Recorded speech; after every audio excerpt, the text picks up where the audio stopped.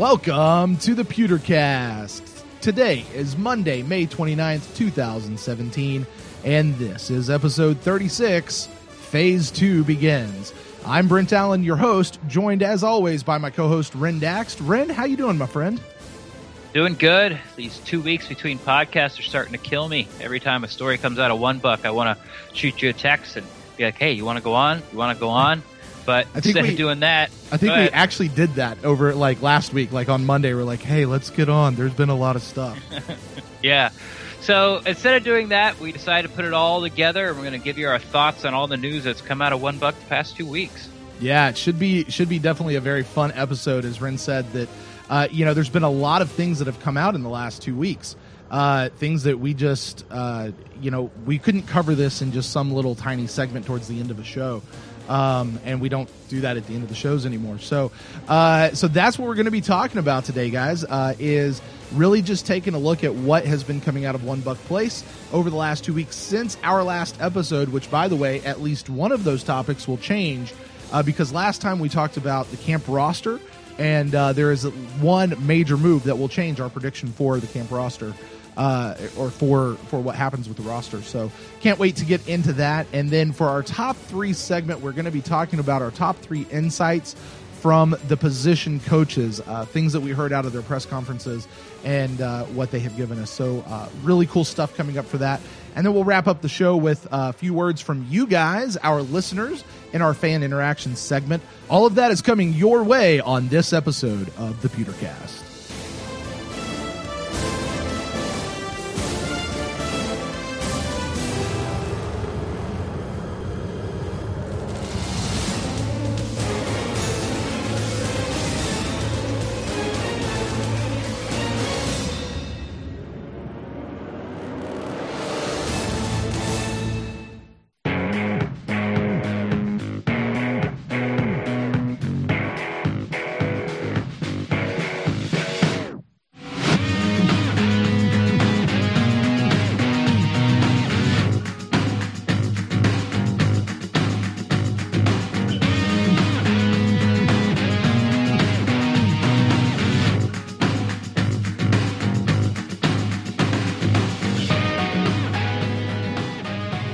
Welcome back to the Pewtercast. This is episode 36, Phase 2 begins. Now, Ren, you and I were just talking about the differences in some of these different phases. Phase 2 of OTAs is officially kicked off. We've had our first week of that. We're getting ready to run into our second week. And tons and tons of stuff has really come out. We've gotten to finally see guys in drills. We've seen video of certain people catching interceptions and then other people just burning other guys and completions of Jameis to OJ Howard and we're seeing some familiar faces finally back around $1 Place. So lots of stuff that has come out just in these last couple of weeks here as Phase 2 of OTAs has begun. And one of those things is even going to impact, we mentioned this in the opening segment, the 90-man roster. We talked on our last episode 35, about the camp roster and made some predictions as far as what that's going to go. So as far as what that's going to do with the camp roster as we go into the 53-man roster later on.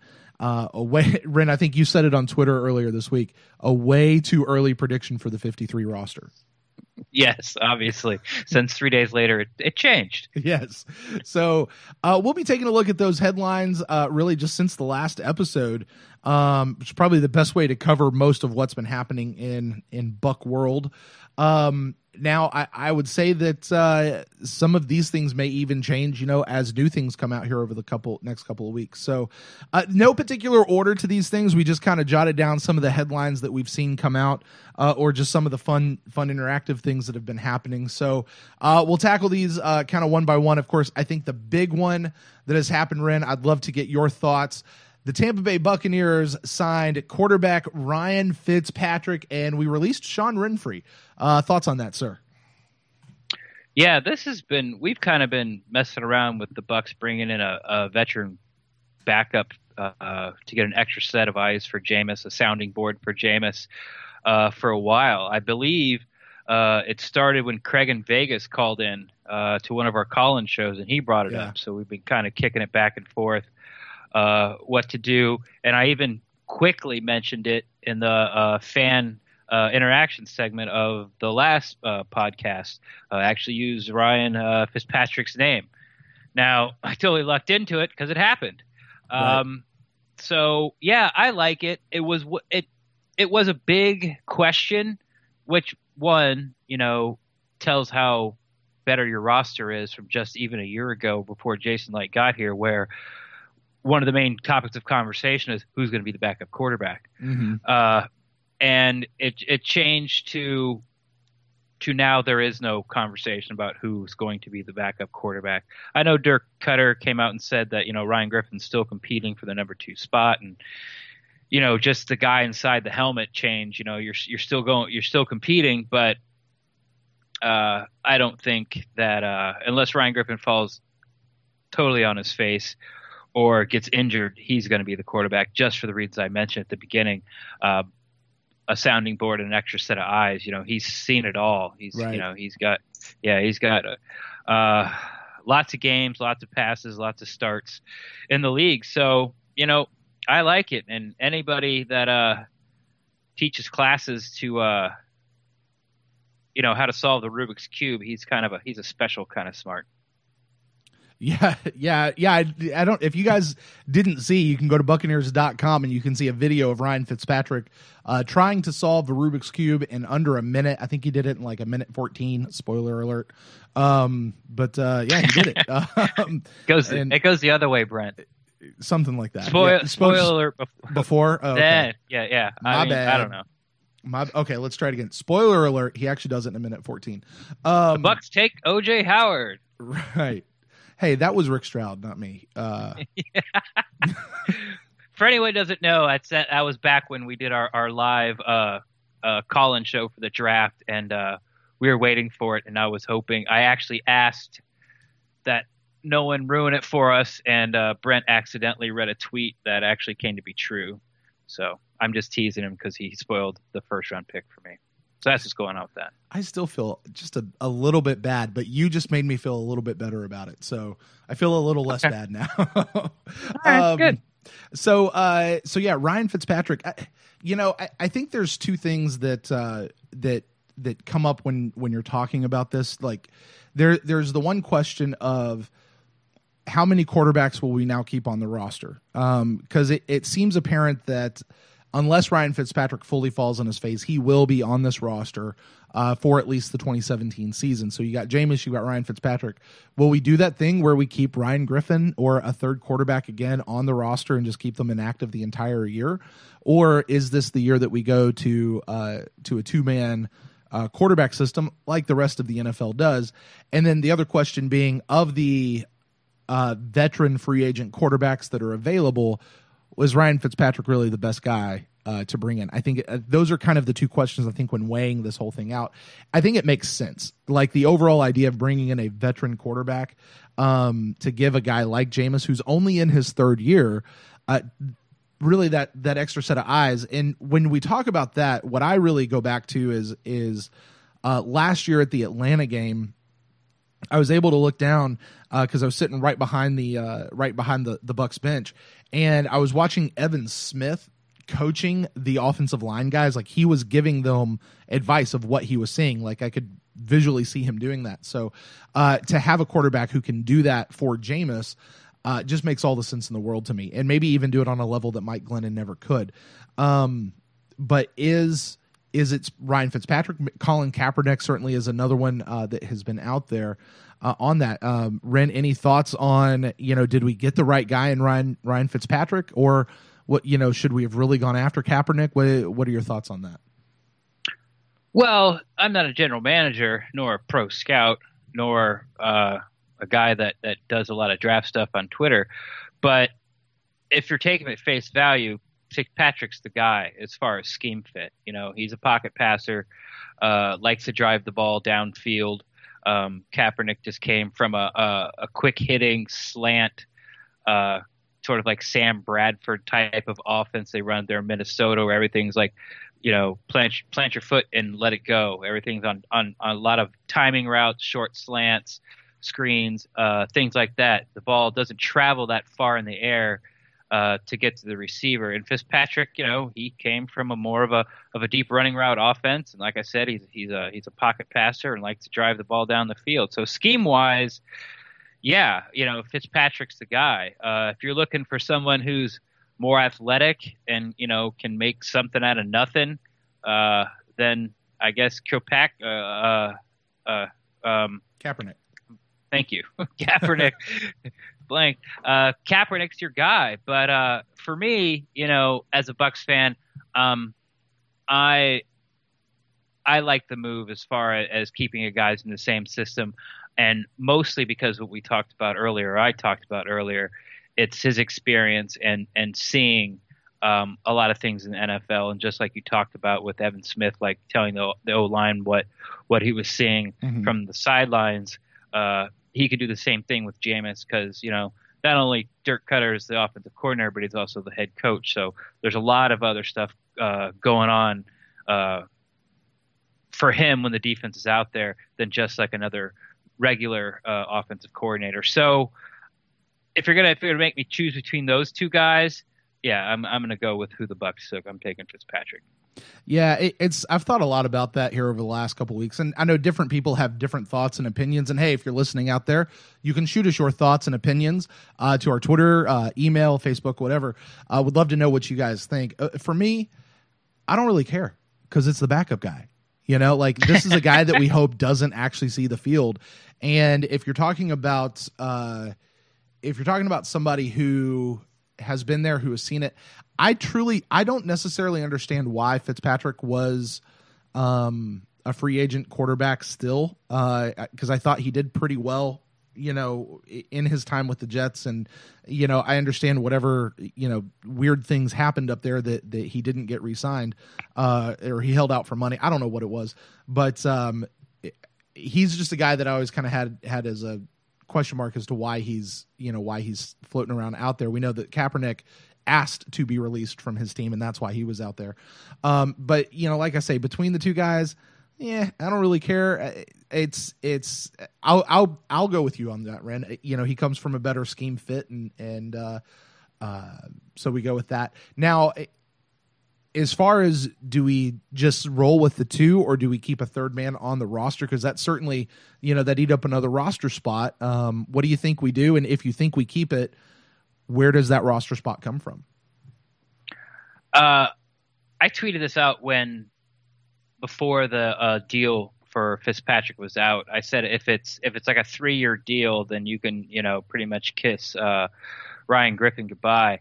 But it's not. It's a 1-year deal. So I think it all depends on how his training camp goes.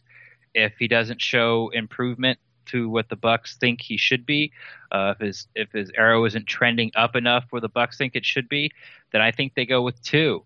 Now it's a whole different discussion: is do they go with a 52-man roster again this year and protect him again like they did the past 2 years, talking of course of Ryan Griffin, or do they just put him on the practice squad? But I'm not even sure he can be on the practice squad anymore.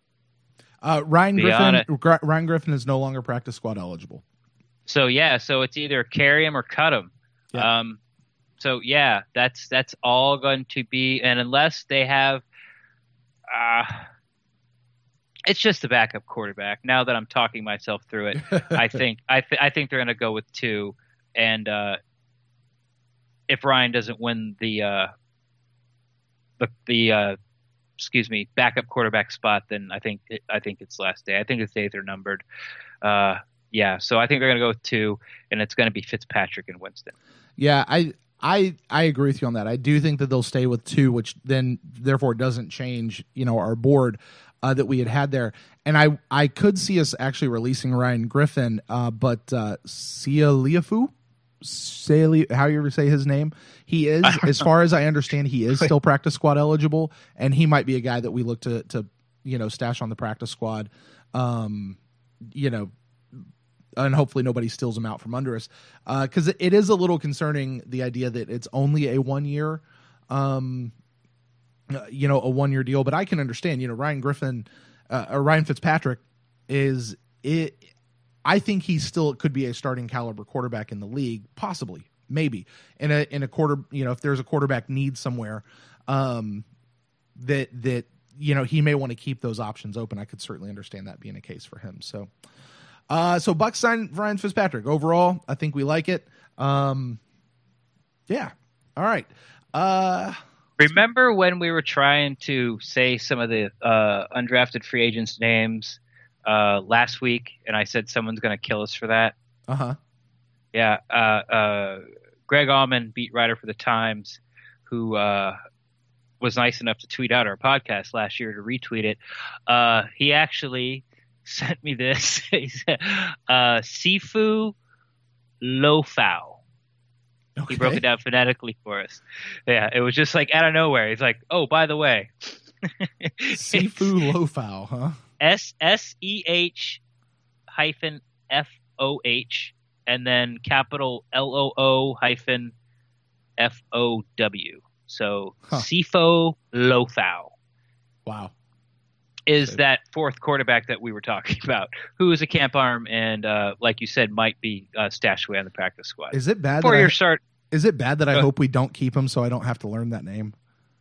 No, because I've heard the same things about, when they drafted Stevie Tuivasa. Yeah. Yeah, Stevie T. It wasn't so much learning it, but a lot of, the guys were the guys like I'm in their group. A lot of the beat reporters, me and the guys hanging out in the press room at $1 place. They don't like having to type that, basically. Anytime they do a piece and he's mentioned in it, you got to type out, Tuikolo Vatu. They're kind of like rolling their eyes like, But so is it bad that I hope we do keep Stevie Tuikolo Vatu because I can say his last name and I don't actually have to type it? But I want to see those other guys struggle. and it's not even terrible that you want to see Lofau actually move up the road. Except for you're probably never really going to have to hear. You're probably going to have to say his name all year unless there's an injury. And even if there's an injury, I would willing to bet the Bucs would find some other veteran out there that's walking the streets and they could bring in. Because I don't think Lofau is anywhere close to be able to even to take an NFL snap in a game. Right. Well, we'll just see how many times we get to talk about them while we're watching Hard Knocks, which you guys can follow our new thing on at Talking Hard Knocks for coming up later on this summer when the Bucs go to Hard Knocks with their new show that will be rolling out during that time. So live call-in show. There we go. Live call-in show following each episode right after. So should be super fun. Let's move on. Let's talk about another. Let's talk about Deshaun Jackson. What do you say? There was a video that came out that showed Deshaun Jackson burning Vernon Hargraves III, going down the field catching a pass, and I mean, left Vernon sucking his thumb. Like it was ridiculous. I know a couple people have talked about it. A lot of people, a lot of people have some people turned on VH3 after that, and some people just praised Dexter Jackson. Any thoughts watching that video of D-Jax burning VH3? No, it was absolutely no big deal. I mean, it was basically it was all the VH3 haters, Seminole fans, that it gave them the outlet to pounce. It's like it was. I kind of refer it back to the Tom Jones Jameis Winston article at the elementary school. Like you didn't hear from all these people about the negative stuff about Jameis until like he quote unquote messed up, and then they all come out of the woodwork. See, I told you, blah blah blah. And that's kind of the same thing that happened with Vernon. I take less than zero anything. Like it's nothing. Like it's less than nothing about what happened. Yeah, he beat him. Okay, yeah, they're in shorts. That it's whatever. It's gonna happen. Hey, not only did he beat him, there's no contact. You're not allowed to make contact at this point. Yeah, he can't even put his hands on him. There's a lot. Yeah, so I was shocked though, surprised, if you will, the amount of like VH3 is the worst. Vernon stinks. Waits a draft pick, and I'm just like, what? Yeah. And it got so bad where even Gil who does the Saturday column for Joe Buck's fan, if that was his Saturday column, like, what are you guys doing? Like, Right. Come on now, like, calm down. So, like I said, it was just an opportunity for Seminoles fans to pounce on Vernon, and because let's face it, he didn't have a superb year. He didn't have a great year. Did he have a good year? Debatable. But I thought he had a rookie year. There you go. Does that make it was a rookie year? Rookie cornerback year. Yeah, playing alongside a guy that should have went to the Pro Bowl. Right. So yeah, I'm definitely like, yeah, Vernon needs to do a lot more things before I even begin to raise my eyebrow or get worried about his play. So yeah, I take as far as that Djax clip and him, I take absolutely nothing from it whatsoever. Yeah, I would agree with you, and I would just say, hey, listen, it was a fun clip. It shows us great stuff that Dexter Jackson could have coming out of, what we could expect out of Dexter Jackson. Showed us nothing about VH3. However, if people want to talk about VH3, let's talk about the 2 interceptions in 2 days that he had over the course of the last week as well. Right. Yeah. I mean, to be fair, it seemed that he did that a lot in training camp last year too. Mm-hmm. I think he led the team in picks during training camp, but he definitely didn't lead it during the regular season. But they've talked to him about that. Anytime you hear the coaches talk about Vernon, it's they want him to press more, play up more, trust his instincts, trust what he sees, and he just needs better play recognition and better understanding of the way teams are going to attack him. And I think he's a smart guy, and obviously he's got the talent. I saw a tweet the other day that if Vernon was in this cornerback class this year, which was highly touted, someone who I respect as far as a draft guy and breaking down film, said that Vernon would have been the number 1 cornerback in this year's draft. So, like I said, I have no worries about it, and I do expect a big jump in his play from last year to this year. So let's talk about that and just kind of nail that down. What would be the right step function for Vernon going into his second year? And if we have to compare that, let's take Mike Evans. So he comes in. Mike Evans, obviously an elite player, has an amazing first year. Comes out for his second year, actually beats all of his numbers, including the number of his dropped passes. But he still beat all of his numbers except for touchdowns. Right? Yeah. The one that actually matters to the games. Fantasy flares. Right. So going from second year to third year, Mike Evans' big thing was stop dropping the ball. Going from his third year to his fourth year, this year the thing we keep hearing about is him improving his yards after catch. So actually getting up. So what would be the right step function for us to see in Vernon this year, going from his first year to his second year? Probably this is what I would look for. I would look for more 3 and 4 wide receiver sets against the Bucs to spread them out. They're going to attack Vernon early in the year, and until he proves that it's not a good idea, no one's going to throw at Grimes. So they're going to get 3 wide receivers on the field and possibly 4 to spread them out so they can attack the slot and possibly safety or their third best outside corner, which at this point, just spitballing, is probably Ryan Smith. So that would indicate to me that the teams don't think they can pick on Vernon like they did last year, and so now they're trying different things to get mismatches on the field, and that would be one thing to look for. Just for him to play tighter, more, I guess, contested. He's a great tackler. He's spectacular. He's a very good tackler, especially for his position. I think he supports the run well, and it seemed last year he was really worried about just keeping the ball in front of him, letting the guy catch the ball, make the tackle, move on to the next play. I expect a lot more challenges from him coming this year. Yeah, that's the thing that keeps coming back to my mind, and we said it as a whole, or at least I said it as a whole for the defense last year was at least in the first part of the season, it seemed like they were waiting for something to happen and then reacting as opposed to being proactive, and that's what I'd like to see out of VH, not just VH3, but everybody, but specifically from him. To what you just said, more challenges. I want to see him more proactive as opposed to just waiting for something to happen and then making the tackles. So, all right, let's move on to another player that people love to talk about around Buccaneers time, around Buccaneers town. Roberto Aguayo goes out in his first day, misses 3 of his 4 kicks, while Nick Folk makes them all. And then, we'll go and say. And then the next day, Aguayo went out, made all of his kicks, and Folk missed a couple. And it was really interesting. Everybody wanted to talk about him missing his kicks on his first day, but they didn't really talk about, what happened on the second day. So, Roberto Aguayo, Nick Folk, what do we think? I don't know where you're getting your numbers from, because I think did he go 2 for 5 or 1 for 5 on his first day? That doesn't really matter.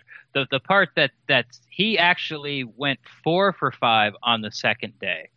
And Nick Folk didn't miss any, so Nick hasn't missed yet. I'm not sure where you're getting or Nick missed a few. I know that's what I'm the same way. You're going and I'm back at you like So because I don't think so either, and because this is the tweet that I saw. I mean, and it was funny. They were like stacked on my Twitter line, like one on top of another, and I actually took a picture and tweeted it out. The top one, and I might get the numbers wrong, so I apologize. The top one was Rick Stroud, and I believe he said that Aguayo went 5 for 5. And then right under that was Peter Report, Scott Reynolds, and it said Aguayo went 4 for 5. And then the one under that was Joe Bucks fan, and it said Aguayo made 4, not sure about 1. Basically, he kicked it too high, or not too high, but he kicked it high enough where you couldn't tell if it went over the goalpost or outside of the goalpost. And Dirk Cutter actually clarified after practice that he did miss it. So as far as I know, and I'm not sure, like I'm saying, whatever you read or what's going on, thousands of miles away, all the way from, up in South Carolina, you're surrounded by Panthers fans, and me with boots on the ground here in the Bay Area. I'm not sure where you're getting your information. No, okay. Wow. So, you know what? This is an edited show. I am probably not going to edit this part out. No, you're absolutely right, because I swear up and down, my hand on a Bible, that I saw that Aguayo went out,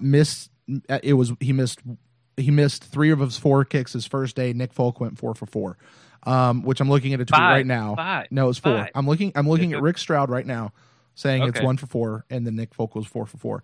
But then I swear up and down that I saw the next day that Roberto Aguayo went out and he was perfect the next day, but Folk missed a few.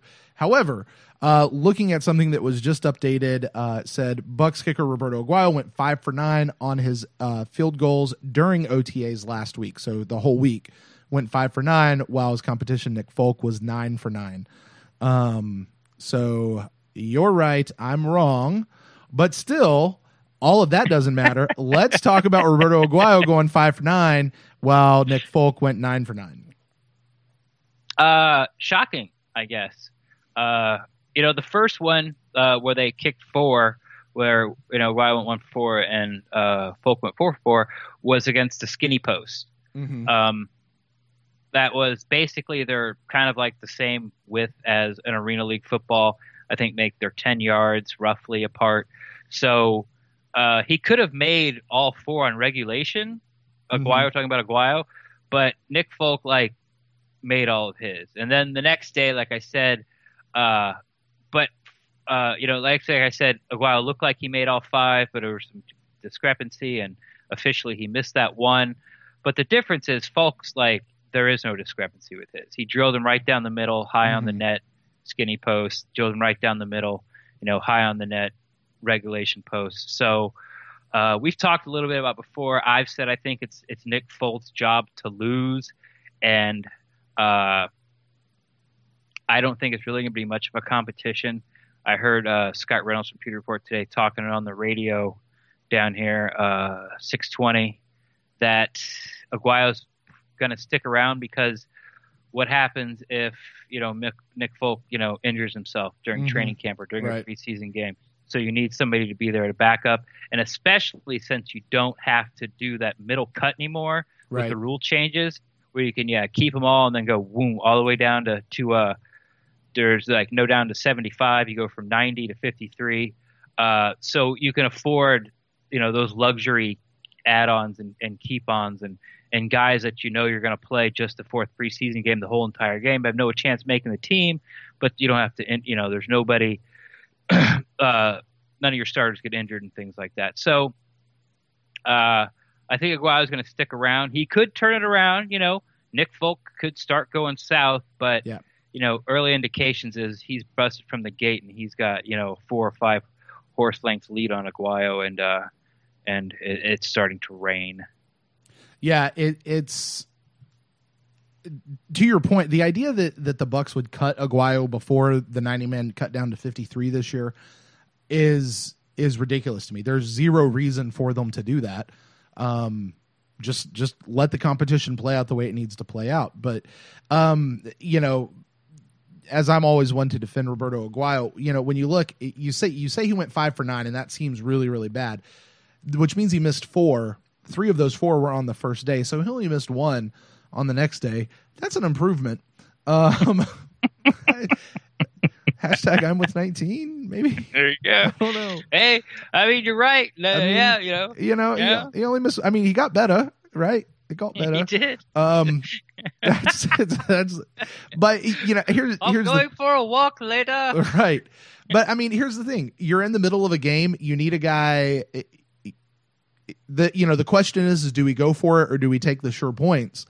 But if you're not sure of your field goal kicker, it's not sure points. Like, it really changes that conversation. And I think it changed the conversation for Cutter quite a few times last year as to what we would do when we got into that situation.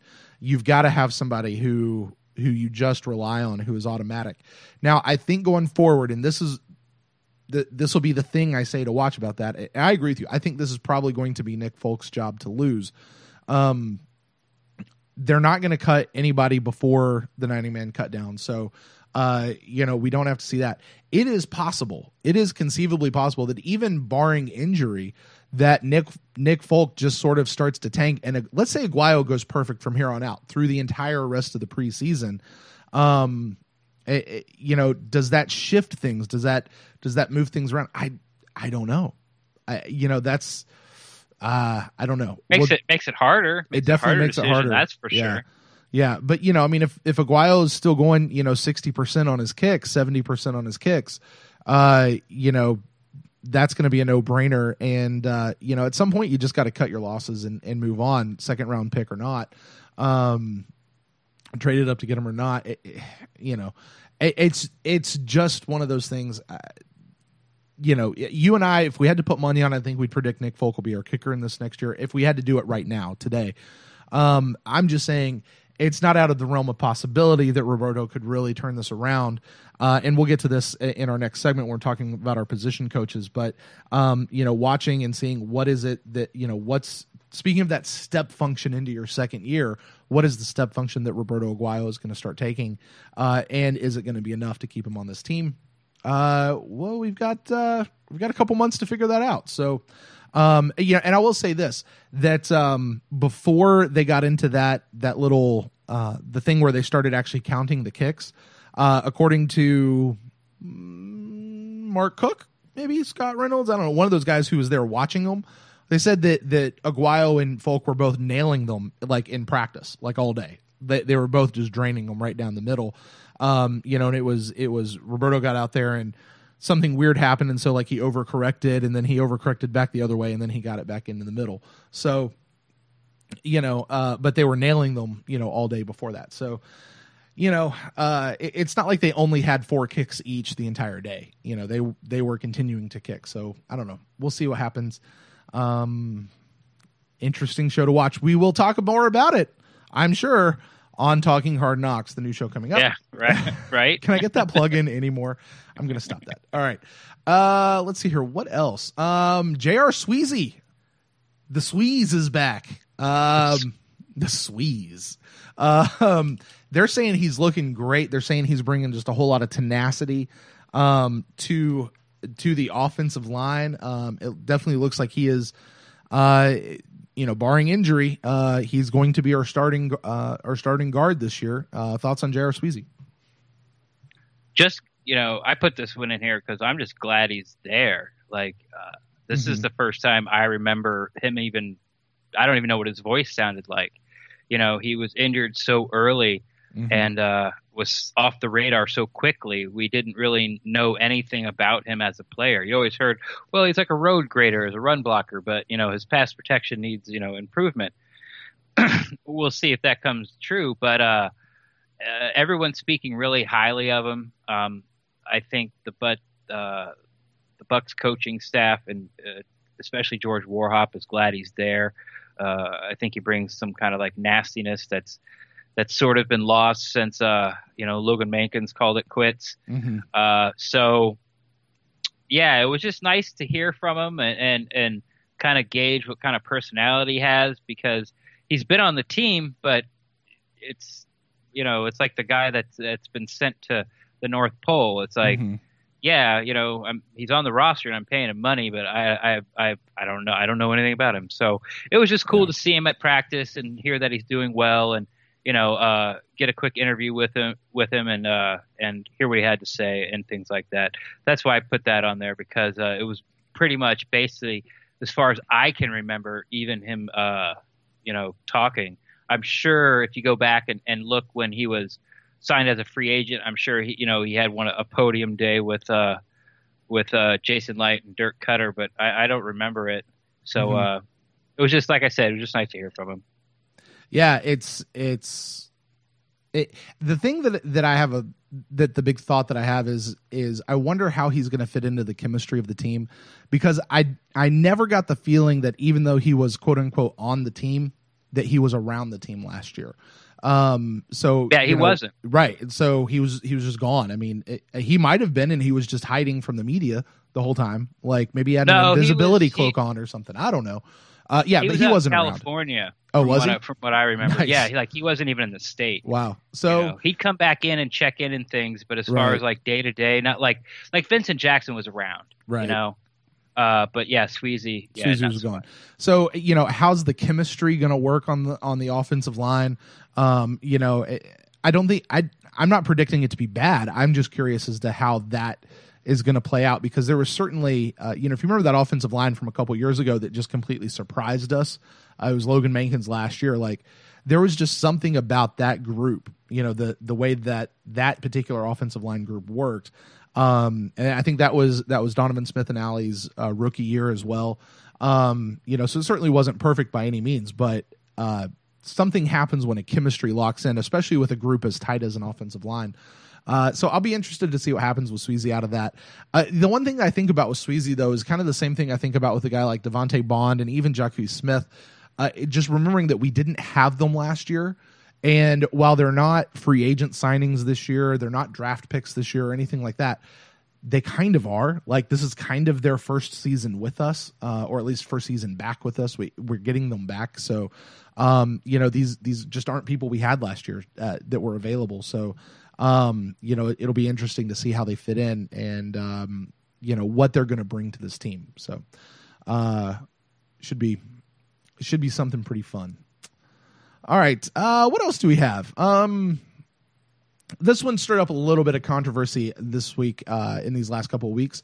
Offensive coordinator Todd Monken made a little comment to the press, saying that, Dexter Jackson came here because of the money. We paid him well, and now he needs to play, and he needs to play well now. And that set off a firestorm. Lots of people had lots and lots of opinions on whether he said the right thing or shouldn't have said it. And even Dexter Jackson seemed to have a little bit of a comeback to that. Any thoughts on this whole situation? Is trouble brewing on the offense there, you think? No.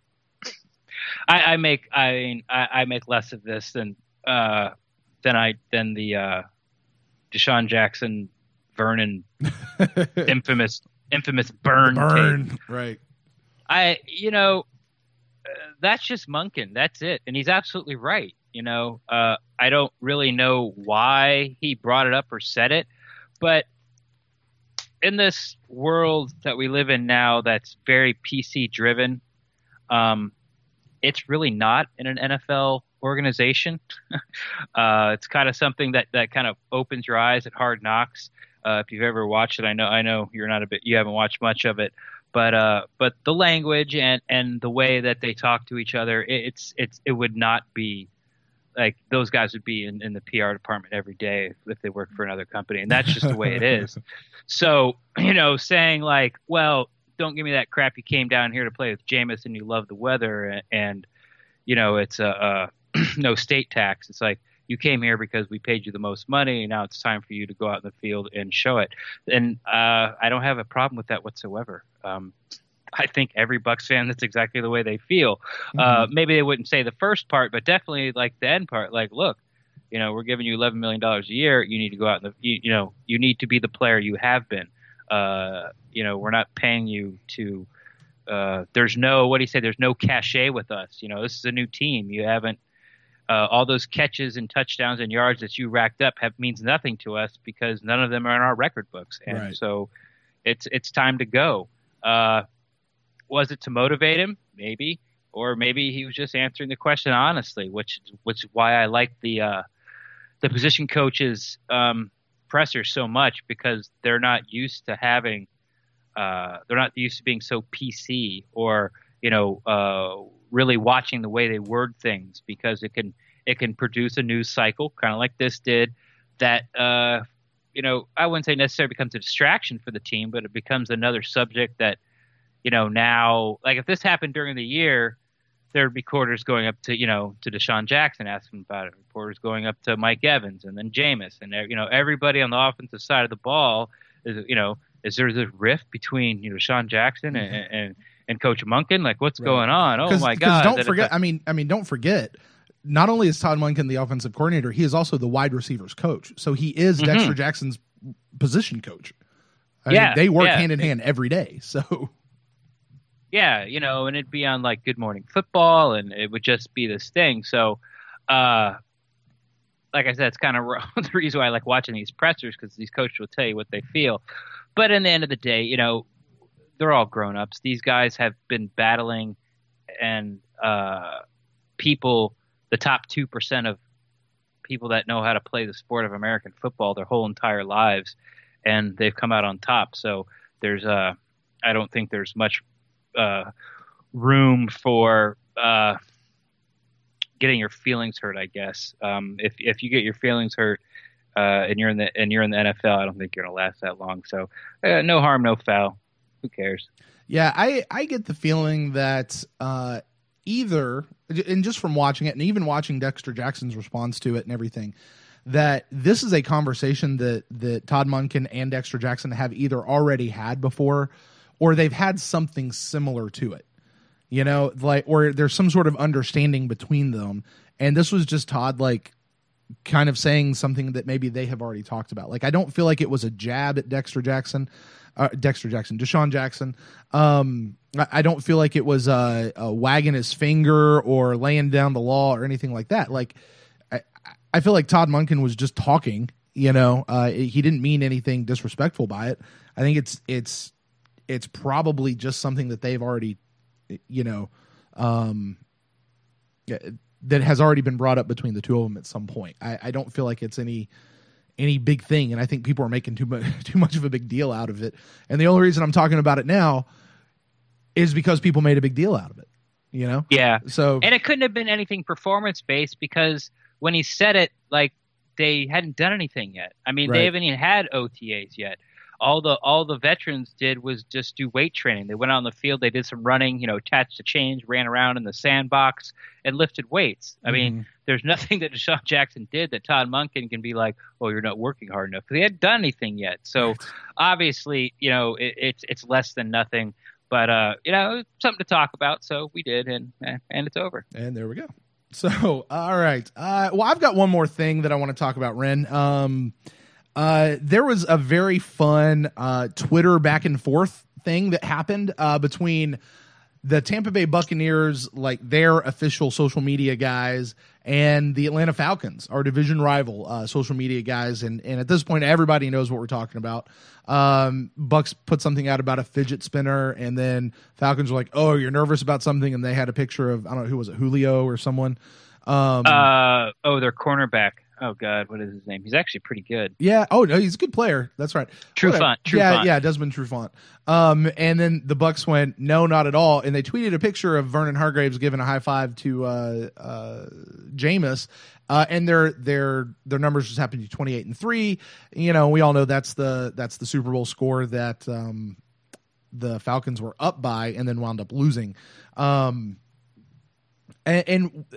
first of all, let's just talk about that. What did you think about that little Twitter exchange between the Bucks and the Falcons? And I would ask you to go back to when it happened and kind of in the immediate, like, what were you thinking then? What I was thinking then, the tweet was so epic, I didn't get it at first. Like I didn't get it. I saw it, I read it, and I was like, and actually I was kind of like, that's not a very good response. And then after that, I was like, what the hell is Atlanta doing? And like on our Twitter feed, like why first, like, why is Atlanta even caring about it? Oh, the spinners. Okay. That's funny. And then, but I didn't get it. But then when I started seeing it like pop up more and more in my timeline, it dawned on me. It was so subtle and epic that, I mean, it was perfect. It was one of those things that it was just the perfect response to, you know, just to like, it was mic drop. It was total mic drop. It was just, okay, we're done. I thought it was hilarious. I thought it was great. But at the time, yeah, it was so subtle. Like I just like kind of, I looked at it, slowed down a little bit, and just kind of scrolled right by it. But in the end, you know, kudos, you know, muy bueno, Buccaneers Twitter. Well played. It was well played. That was the only thing that I because I got it immediately as soon as I saw it. I went, oh no, oh jeez, oh that's fun. And the only thing that I could think that the Falcons would come back and be like, yeah, where were you when we were playing the Super Bowl? Like that's the only response that I felt like the Falcons could have come back with. You know, or maybe posted a picture of a couch and saying, you know, the Bucks during the Super Bowl or something. Like that's the only way that they could have responded to that. Yeah. But even still, it was like for what Twitter is and what that is a medium and a platform. Now, and to me, personally, between the organizations, I didn't feel any major disrespect from that. It felt like friendly rival banter, if that makes sense. Like I didn't feel like it was that big of a deal. It was a great tweet. It was a great comeback. It was hilarious. It was funny. It stung, you know. It was there. However, this also made news because there was one person in particular who did not appreciate the tweet so much. And that, of course, being head coach Dirk Cutter. And everybody also knows this. He comes up to his very first press conference right after the first day of OTAs, doesn't even let the press guys get a word out and says, hey, guys, first things first, I want to apologize for that tweet. He said it was not professional. He said that it was not a good call on their part. He said, we don't have any room to be making fun of anybody who is in the Super Bowl, whether they won or lost, because we want to be in the Super Bowl and we were sitting at home on the couch. And he said, that's not who our organization is. And that's not what we represent. And that set off a firestorm of people commenting on that back and forth because like the tweet was so epic. Like it was such a great tweet, but you know, Cutter apologized for it. So I'll actually jump in on this one first, just because I had my own thoughts on this, and we tweeted out a few things from the Pewtercast Twitter account about this, of just saying, as a fan, I loved the Twitter banter. I thought it was great. I also understand where Cutter is coming from. I really get what he's saying. And what I loved about Cutter is, you know, for as much as people keep getting on this speak softly, carry a big stick, this is the speak softly side. I was just saying, hey, we don't have to go out there and beat our chest and hit a mic drop on people. We're going to go out and play. The big stick is we're going to beat you every single time, and that's what it's going to be. And we don't have to brag. We don't have to get into all of that. And if that's what he's trying to build, if that's the culture that he's trying to build around $1, I am for it. I'm all for it. I still love the tweet. I thought it was hilarious. I thought it was amazing. It was great on their part. One of those situations where I really hope whoever's in the social media office would just prefer to ask for forgiveness rather than permission, because it was so amazing. But I also get Cutter's side of it. Would I fully go that far? I don't know that Cutter fully understands what Twitter is or what Twitter is about, and the way that banter can happen there. And so I just don't know. What are your thoughts on the whole Cutter apologizing for it kind of thing? When he first did it, I was upset, just like everybody else. Like, oh, it's like, hey, guess what? You get to open your Christmas presents on Christmas Eve. Yay! Oh, wait, no, I changed my mind. Oh, it was just like that. Like, you're taking this away from me. No. Oddly, I think many fans, myself maybe included, responded just like my 5-year-old would if you had done that to him. Yeah, that's what it was, because it was just like, why are you doing this to us? It's like we have the roster, we have the quarterback, we have the coaches, we have the GM. It's like, this is it. It's the start of the golden age of Buck and fandom, and we get to beat our chest and talk crap finally, and we're on par with the elite teams in the league, maybe. Have yet to prove it yet. But then, like halfway through him, Dirk Cutter, during his opening statement at the press conference, I was back on his side. I mean, I get it. The Bucks don't want to be that type of organization, but I also agree that.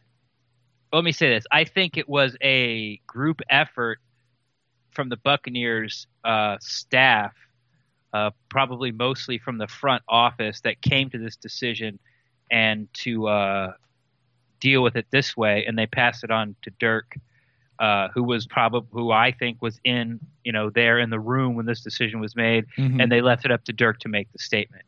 I don't think this was Dirk Cutter only, and I could be wrong, but I don't think this is Dirk Cutter only. Like he's walking down the halls, because he's not on Twitter. And like you said, he doesn't really understand the dynamics of Twitter. And honestly, that's kind of like the best part of Twitter is for things like that. I mean, that is what, that's Twitter.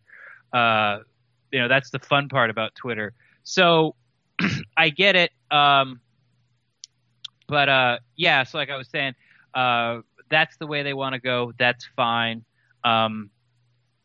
I'll back him up on that. I would have backed him up either way. If it went a little too far, if I felt it went a little too far, I would have said so. But like I said, it was the perfect tweet for. I mean, I haven't seen a tweet that perfect. And I'm going to get off football for a second. And I'm not sure. Are you a Lightning fan by any chance there, Brent? I am a Lightning fan because I'm a Tampa Bay fan, and I have zero other loyalties to any hockey team. So yes, I would qualify myself. I'm not a Lightning fan. I would say I'm a Lightning supporter, if that makes sense. Like I want to see them win. I'm not really following their season. I'd love to go to a game. I might if they had one my size. I'm sure they have a hockey sweater your size. Yeah, I'd probably go to a game. Just give me one without the pads. It should fit. But I'd gladly go to a game.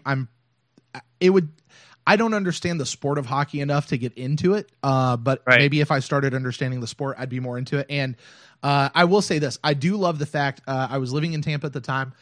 The Tampa Bay Lightning won the Stanley Cup. Is that their big thing?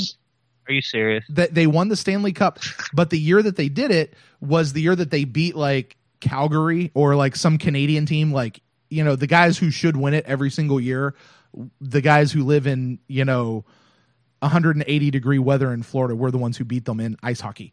I loved that little thing, but yeah. So I like the Lightning. I'm for them. Okay. Well, long answer to a really simple question. Sorry.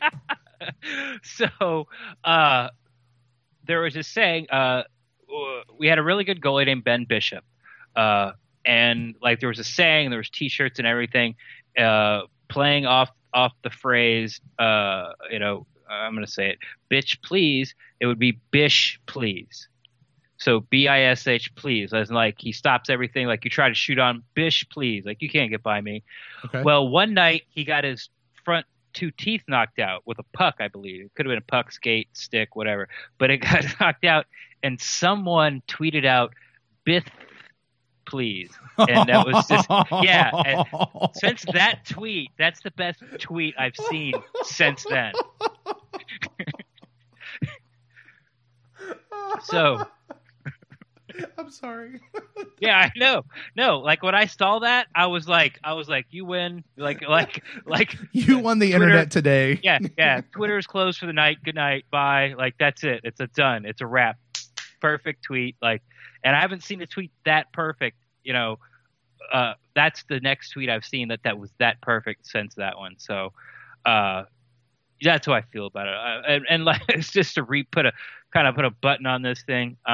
I understand what Kurt Cutter's saying, that that's what they want to do. That's how they want to do it. I agree with that. But it was such a good, epic tweet, and I liked it. But I'm with you. I'm with you, Coach. Yeah, I'm with him. I loved the tweet. I'm going to go on record saying I loved the tweet. I thought it was great. It made me laugh. Still up, as far as I know. They've not deleted it. But I can go to that whole point because there is the point, and it's a really good point. As excited as we are about this season, and we don't need to pump brakes. I'm not saying that. The fact is we haven't done anything yet. Like we've put a lot of stuff, like a lot of groceries in the pantry, as someone else likes to say, or we've stocked the kitchen, or I mean, it looks great. We've had non-contact OTAs and some weightlifting.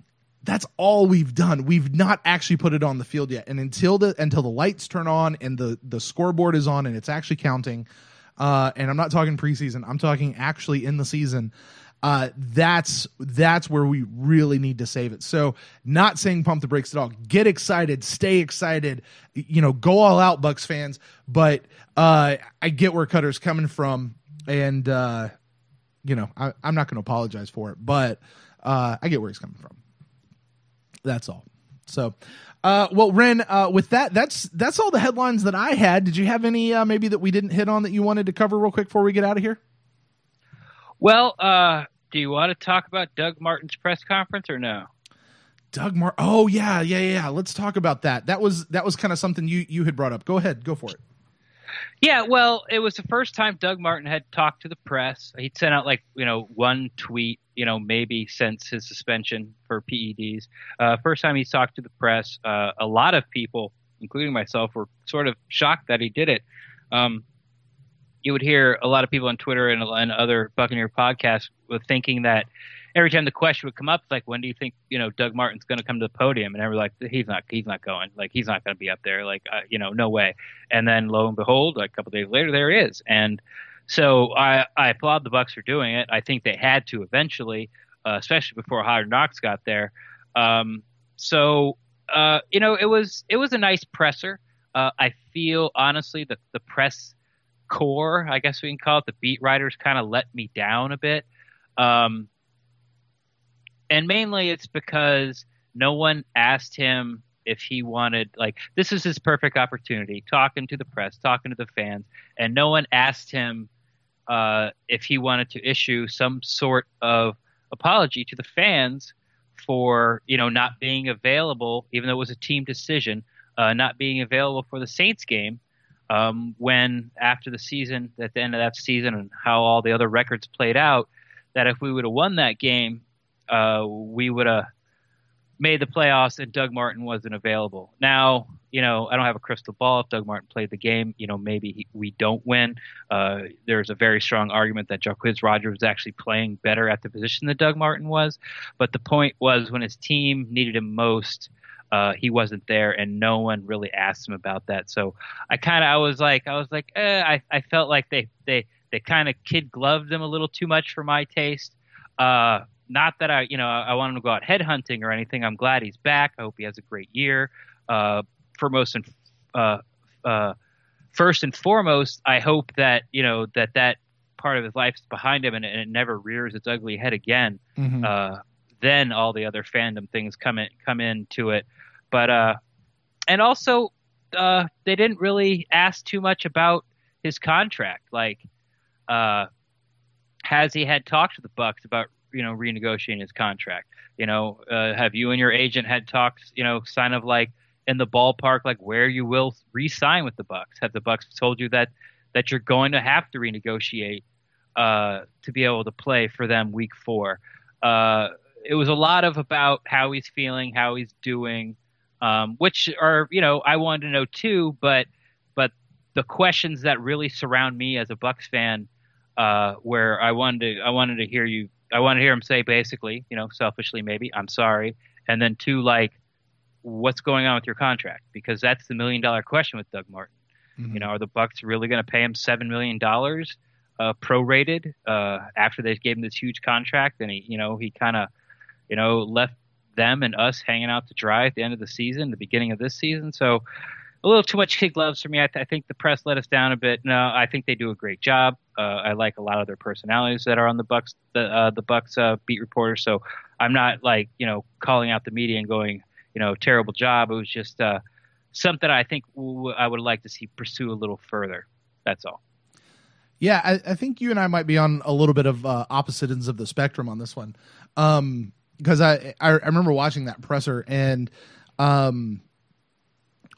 first of all, I might amend the apology thing because I certainly get where you're coming from on that. You could make the argument that Doug Martin really wasn't with us the whole season last year, not just for those last 2 games. That there was a bit of a letdown the whole season long. Certainly if this issue had been something, was something that tracked through the whole season, it just came to a head there at the very end, and will have effects in through the first 3 weeks of this season. But really for the whole season, because that, had we won any of the other games, we would have been in the playoffs, right? The team needed him the whole season, not just there at the end. Maybe to amend the apology really for the whole season.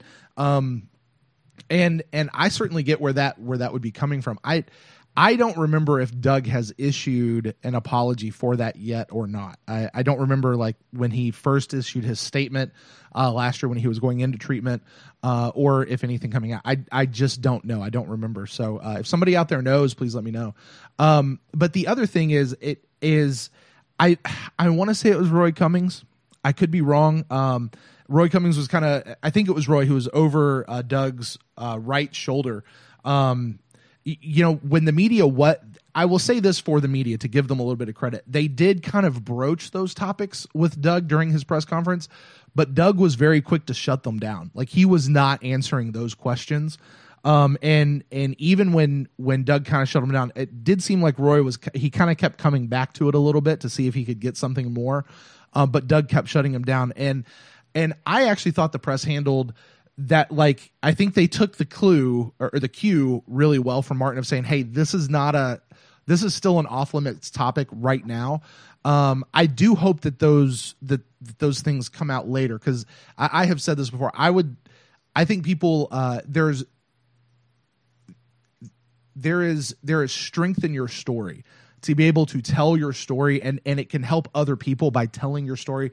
And I'd love to hear Doug Martin get on a spot where he is telling his story, not because I'm curious of all the weird details. That's not it at all. It's because I think he can probably help other people who are in that situation. But for whatever reason, that still seems like it's kind of an off limits topic for him. So I liked the fact that they kind of let that go. However, I do agree with you. The questions still linger of what are they going to do with his contract, and maybe Doug doesn't even really know. Because I remember they did ask him something about it, and he said, I don't know, that's between my agent and them, or something of that effect. So, but if Doug still gets in front of the press, I think we could continue I think we probably could expect the media to continue to kind of go back to some of these topics until those questions get answered. And I think on some level, I think it would be fair for them to do it. And I'd love to see that open up. Rebuttal. Even though I don't disagree with anything you said, and this whole topic is sort of nitpicking, but it's just something that I would have liked to have seen, and I want to talk about it. Yeah. As far as not having Doug Martin there, the whole season, and there was plenty of games you could have won, and this and that, but let's face it, you always remember the last one that counted. No one cares about what happened in the Rams game except when Dirk Cutter let the clock run down and Jameis overthrew and we ran out of time. That's what they care about. No one really cares about, we should have won not really any games in the second half except for the Saints game, maybe. The Raiders game, that one slipped away from us too as well because of a dumb penalty. So that's what I would argue about the Saints. That's the one you kind of remember. In any game, you can always say there's lots of opportunities. It wasn't just won or lost on that last play. But yeah, it was won or lost in that last play. You made the kick or you didn't. That was the deciding factor. Right. So that's really no here, no there. And to talk about how Doug was kind of he was short, and it was Roy Cummings. I'm going to back you up on that. And he was short because he asked him about his rehab, and he basically said like long enough, and he was giving out the vibe that I don't want to talk about that, and I don't want to talk about that, and I understand that, and I can understand respecting someone, but to all due respect to Doug Martin, he doesn't get to decide what questions he doesn't want to be asked or not to be asked. That's rule number one of freedom of the press. It's like it doesn't matter how Doug Martin feels or not feels. He can not answer it if he doesn't want to, but he doesn't get to sort of manipulate the press into asking what questions they can and cannot do. And if the press feels like they want to ask that question but afraid they're going to hurt Doug Martin's feelings, or maybe they won't get an interview with Doug Martin later, well, I guess you could take that into concern and weigh it up and down. But honestly, if that's, I don't know. I guess I'm just more of a I guess in my head I dream of like a more hard-nosed journalist. And in the end, it's just a sports team, that we all know and love and live and die with. Who cares about that? Here's the deal. Let's just send Tom Jones over there, and he can drill Doug Martin all day long. For that. I don't have a problem with Tom Jones. Why does everyone hate that guy? We can get into that, but we're not. Should we do a Tom Jones? No. Here's what I think. No. All right. Go ahead. Do it. No, say it. Say it. Now quickly, you said it. You brought it up. Now you got to say it. And this is our podcast, so go for it. This is what I think is Tom Jones. This is a story I have. He's just a strange cat. That's just who he is. Like he just I think yesterday he came out. I know you're not a Lightning fan, but arguably the best player on the team, the young kid named Jonathan Drouin, who's had some ups and downs, but had a very good year this year, especially after Steve Stamkos, the real star player, got hurt. He came out with an article yesterday saying the Lightning should trade him, or reasons why Lightning should trade him. Of course, Twitter, Tom Jones, But that's just who he is. And I fully believe that he believes he believes 100% in what he writes. And here's a story that backs up my point. He used to have a morning show along with Rick Stroud on the local radio station down here, 620 DAE. They used to do the 6 to 9 slot. I actually used to wake up 2 hours before I had to listen to it because it was my favorite show of their whole docket. They went from like basically 6 a.m. to 6 p.m. roughly, depending on when baseball broke in. But those were the guys I liked. They're both reporters. They're both like feet on the ground. They're at $1. They're at, Amalie Arena. That's where the Lightning play.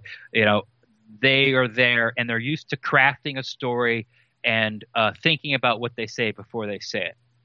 So they have this great idea, 620, and I think it is a great idea.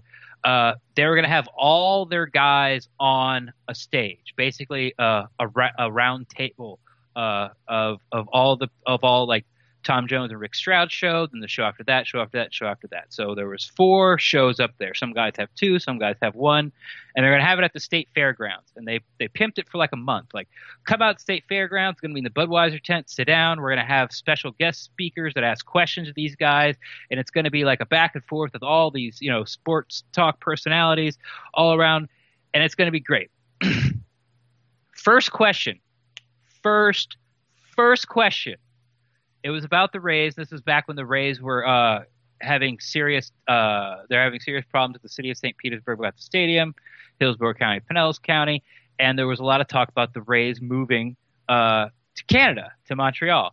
First question was about the Rays. I don't remember how it was worded or what it said. First person to speak up. First question, tent full of people, beer flowing, outside, hot day. Tom Jones goes, I think the Rays are moving to Montreal. That's how he opened. Boo, boo. He just doesn't. That's just how he is. Instead of saying, I know this is going to be an unpopular opinion, but please hear me out. I have some points to back this up. So just give me a chance. And I know that you're probably not going to like it, but I think the Rays are going to move to Montreal. Now that might got some boos, but they'd quiet down and they'd listen to him because he prefaced it with like, hey, but that's not who Tom Jones is. Tom Jones is, they're moving to Montreal. And that's it. Jameis hates women or whatever he said in that article. Or Quan Alexander can't play football. Or Jonathan Drouin needs to be traded. And that's just who he is. And just get used to it or you're just going to end up pulling all your hair out. That's just how it goes. Well, there you go. I have an opinion on Tom Jones, and I think it's real simple. It's real simple. I don't think he's a fan at all. Like we've heard he's not supposed to be. Well, okay, they say that's all what they say. But I think when you listen to Greg Allman, well, first of all, when Greg Allman talks about the Bucs, very rarely does he give opinions. He really does report the way a journalist should report. Tom Jones gives a lot of opinions. And he's a columnist. And that's right. There you go. And that's the difference between those two. But Tom Jones is not a fan. When you listen to like Mark Cook, Scott Reynolds, even Greg Allman, and these guys who talk about how, in this job, it kind of takes the fandom away from you. You really have to separate yourself as a fan in order to be a reporter and all that. You still get this feeling like there's this underlying, they still really kind of are fans. Like, even if they deny it, you get this feeling that underneath they're really still there. I don't think that's true for Tom Jones. Rick Stroud and Greg Allman want the Bucs to win. Yes, I do. Yeah, exactly. Does Tom Jones? I don't think he gives a flying rip. I really don't. He's a Steelers fan. Sure. But I think that's it. I think that's the big difference. So Tom Jones can go out there and he can say things like, everybody should pump the brakes. And okay, his point is valid. Of the Bucs haven't done anything yet. Let's see who they've got. They've still got some major holes. They've still got some question marks. Quan Alexander can play a bit. And we as fans take offense to that. And maybe rightly so. Or he goes out and writes, I'm not going to call it a hit piece. I'm just going to call it shoddy journalism on the whole thing with Jameis, and at the school. Like, he wrote something up without all the facts being included in there and put out something that I'm not even gonna get started on that. But I would call that shoddy journalism, and that's just my opinion. But I'm not going to go out and scream death to Tom Jones or F Tom Jones. I don't have any hatred towards the guy. I'm just always going to look at his articles with a sideways view, so eyes half closed, clicking on it. And I'm just going to realize this guy's not really a fan. So, take it for what it's worth and, whatever. So let's get off of that. Hey, Bucs fans, we're going to turn this conversation back to you. And we'd like to know your thoughts on our thoughts. You want to talk about Tom Jones? Go for it. How about Doug Martin, Dexter Jackson, Deshaun Jackson, Roberto Aguayo, Dirk Cutter making an apology, the Bucs Twitter. What do you think? You can let us know by shooting us an email to thepewtercast@gmail.com, or you can find us on Twitter @thepewtercast or on facebook.com/thepewtercast. We do respond to all forms of feedback, so keep that coming in. Well, guys, coming up next, it's going to be time for our top 3 segments, so stay tuned. We'll be right back. Miranda's a bastard, orphan, son of a whore and a Scotsman, dropped in the middle of a forgotten spot in the Caribbean, by providence impoverished and squalor, grow up to be a hero and a scholar. Today's podcast is brought to you by Audible.com. Right now, for you, the Pewtercast fans, Audible is offering a free audiobook download with a free 30-day trial to give you the opportunity to check out their service. This summer, I'm reading the book Alexander Hamilton by Ron Chernow. This is the book off of which Lin-Manuel Miranda has based his hit Broadway musical, Hamilton. In the book, Chernow tells us the engaging story of a relatively unknown founding father who was key to just about every important event in the founding of the United States of America. And by the way, he was someone who made friends and enemies at just about every single turn. It's not hard to understand why Miranda was inspired to use hip-hop as the art form to convey Hamilton's story to the stage.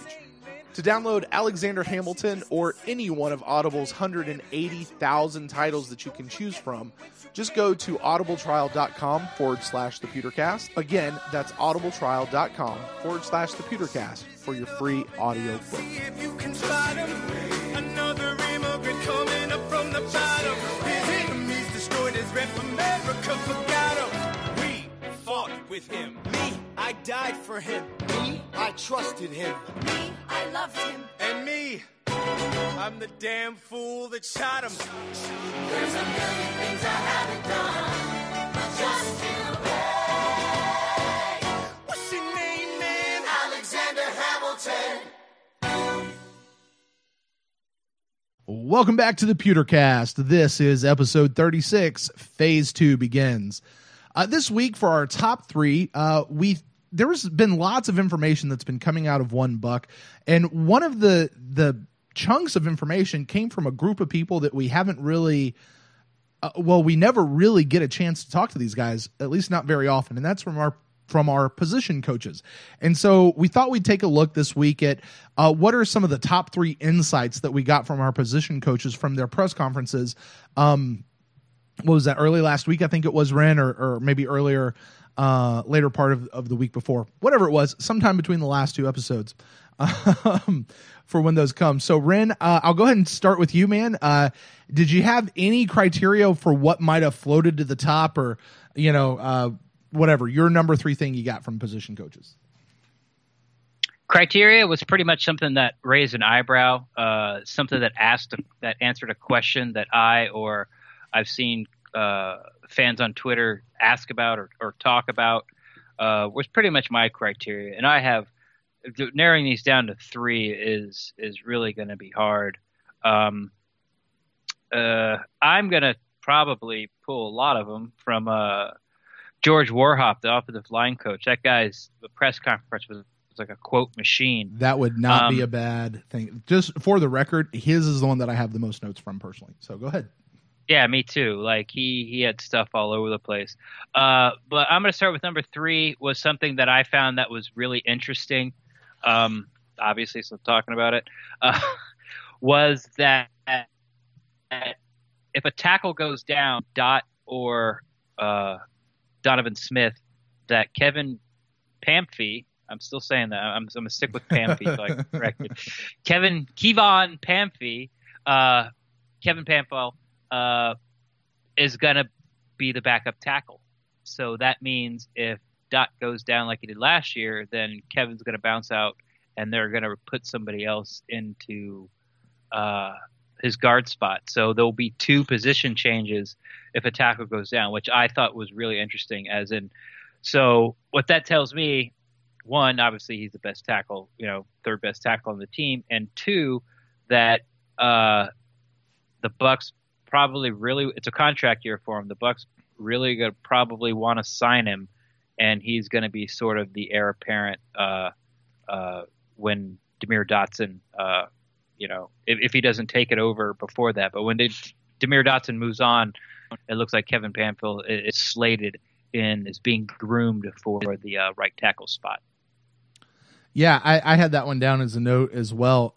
Which honestly, once I started thinking about it, I kind of went, well, of course that's who it would be. or at least I would think that's who it would be. But, we did see him. They brought in Leonard Wester, I think, once last year. Caleb Beninock is certainly, I think he slotted in as a guard. And Coach Warhop mentioned that all of these guys are training up and down the line, like they're cross training across the entire line. But to just kind of clarify, and as far as, that position coach is concerned, if a tackle goes down, it is Kevin Pamphile. He's first up, or next man up. It's we definitely like that. I mean, seeing Kevin Pamphile, how many games did he start last year? Was it like 14? I think it was. I think he missed a couple just due to injury or something. When you have I cannot confirm or deny. Yeah, it was somewhere around there. I mean, he started the vast majority of the games last year and played through the whole, through the whole season mostly.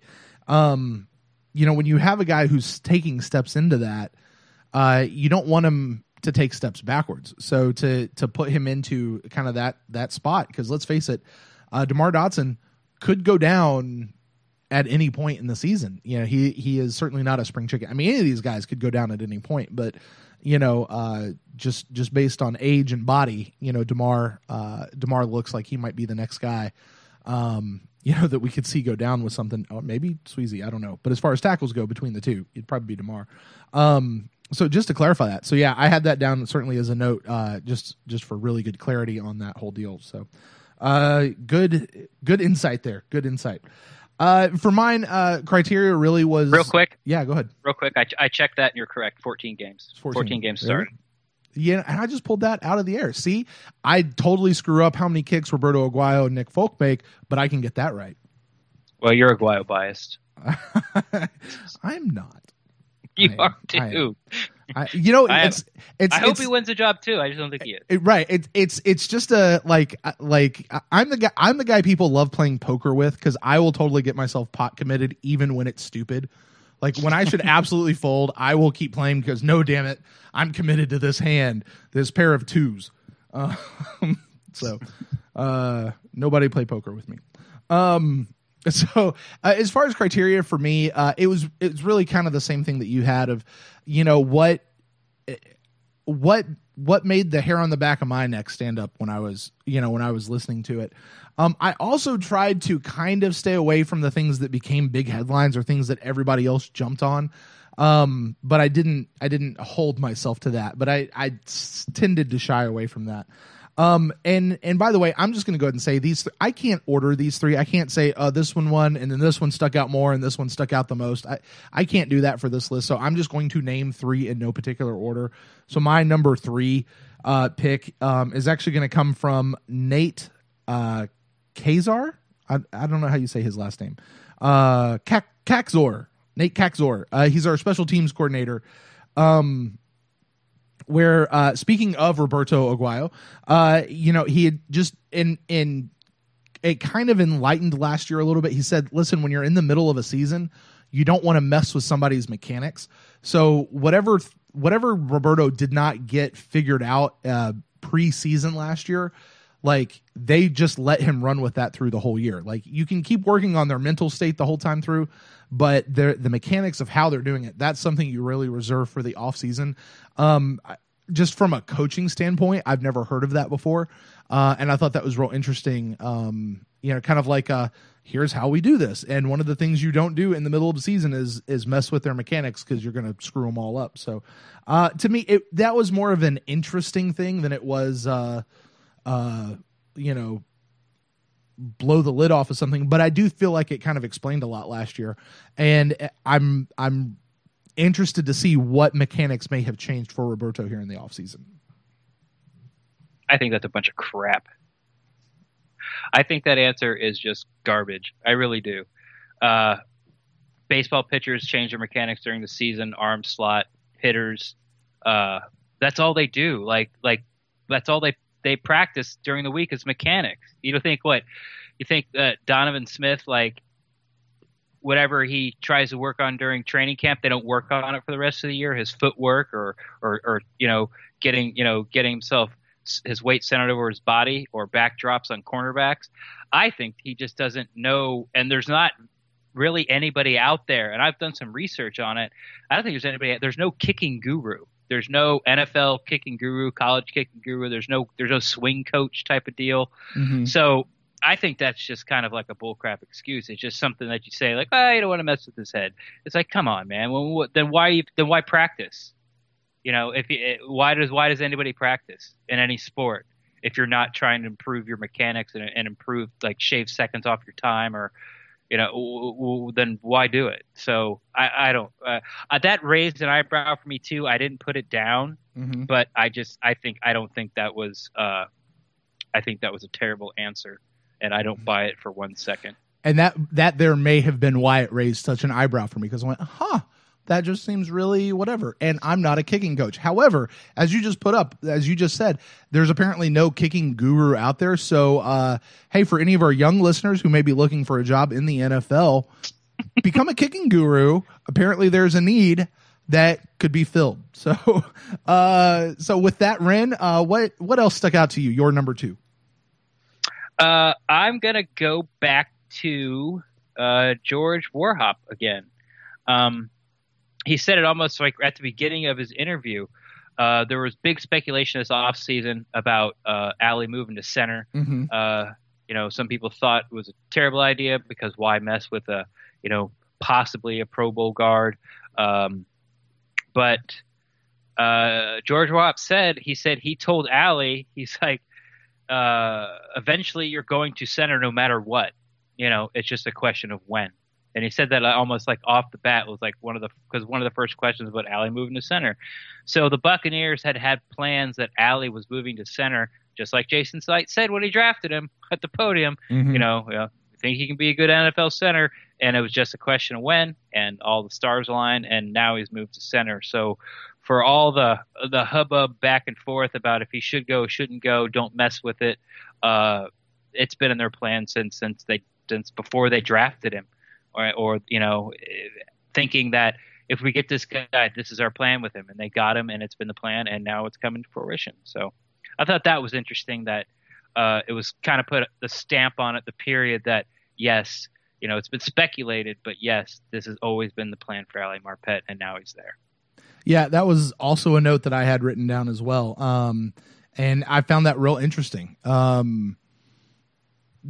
think it I don't for whatever reason, I don't know why I've always been skeptical of the idea of Allie moving to center.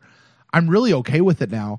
And I have been for quite a while, and I don't think whether I'm okay with it or not really matters to the Buccaneers. But, it's I can't explain why. It's never sat super easy with me. But this kind of fixes all of that for me a little bit. Like, they've always looked at him as a potential replacement as a center or as a potential new center. And I'm now curious. Like, I'd love to sit and talk with Coach Warhop. Like, if I could just buy him a beer and talk with him of like, what were you seeing? Like, what was tipping you off to that? Like, things that he might not be able to actually say in front of the press, like just between him and I. I'd love to know what those are, because as he was saying that, and we talked about, Warhop loves to cross train his guys all up and down the line.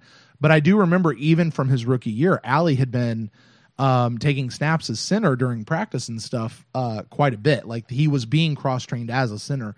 So, if this is he was saying it was just a matter of when, not if, when it would happen. And now it's there. So, of course, we've all seen the picture of Ali Marpet where it's like he alone as center with his hand on the ball facing the entire 4-man front of our defensive line.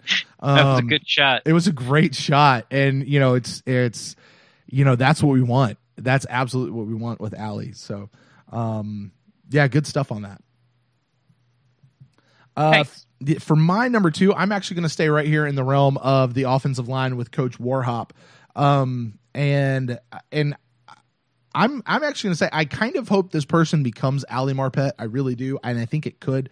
But it was kind of towards the end of his press conference. He was saying that I think he was actually talking about J.R. Sweezy, having Sweezy back.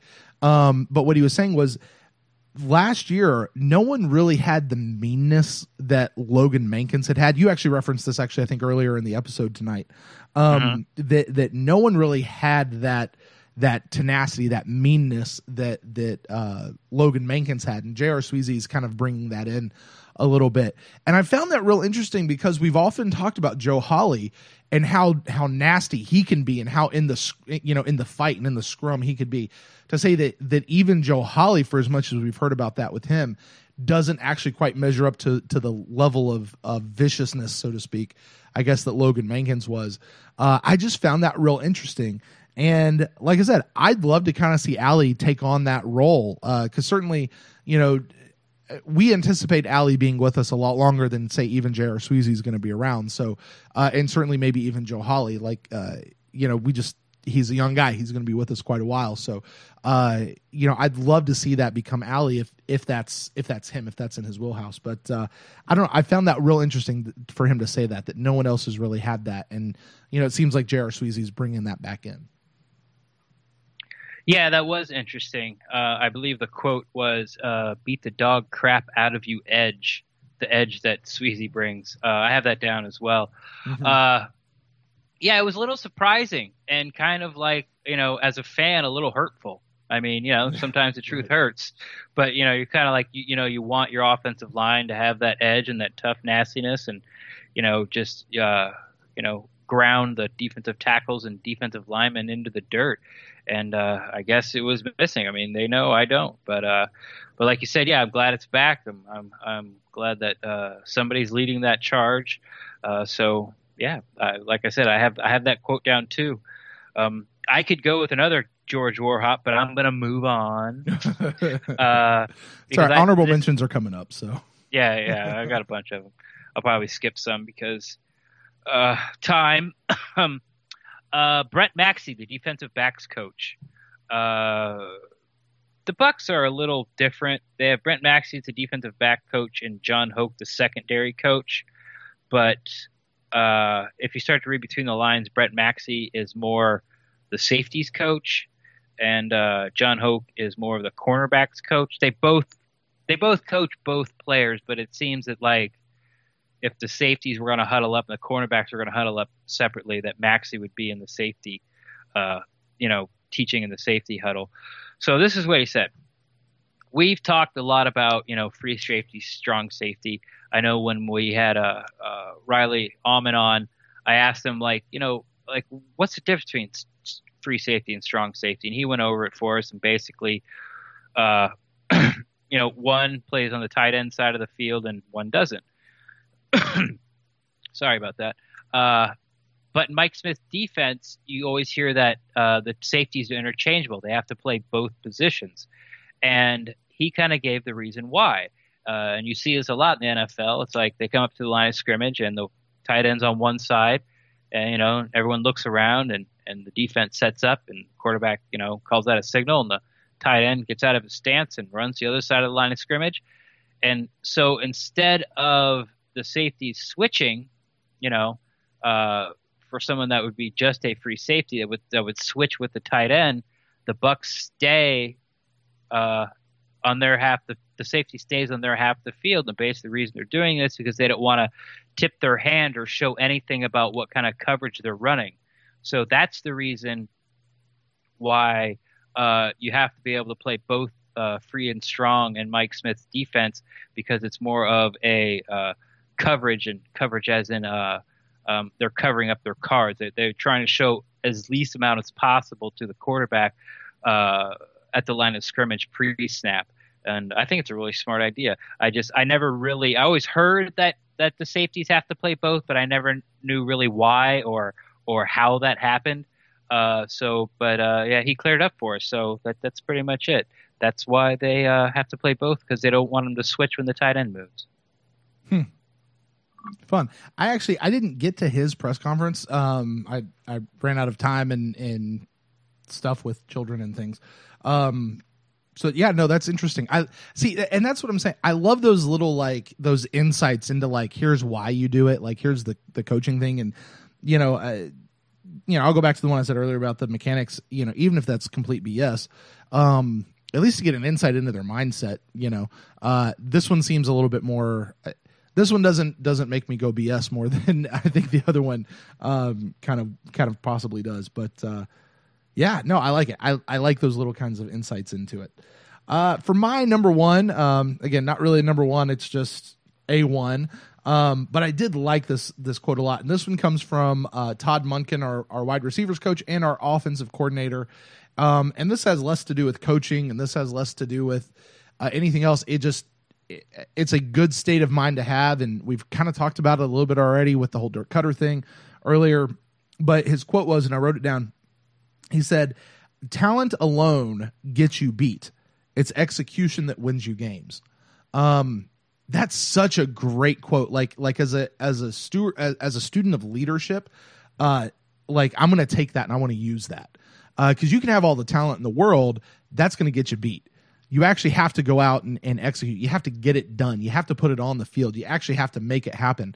I can't tell you the number of times that I have seen people come in with all the talent in the world, but they don't get it done. You know, and at the end of the day, the question is simply, did you get it done? You know, did you actually win the game? You know, it's we can go back and we can look at games from last year that we should have won or we could have won, or, you know, but the truth is, in the end, it doesn't matter.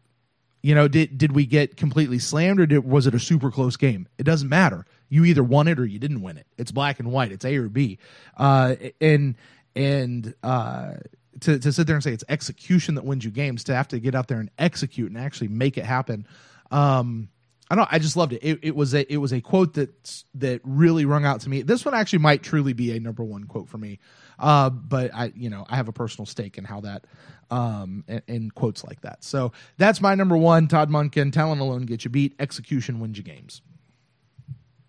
I had no idea you were a student of leadership. I've talked about it before, probably before you came on this. I had time to fill without a co-host, so I probably talked about that a little bit. No, you have. I mean, it makes sense now. That's why you're so big on culture. Yeah. Yeah. Makes perfect sense. Oh yeah, absolutely. Yeah, we talk about that. In leadership circles, that's the number one thing. In fact, I would tell you, and this solely comes from a leadership thing. Culture trumps everything else. It is the hidden factor, and people can disagree with me all they want on that, and that's fine.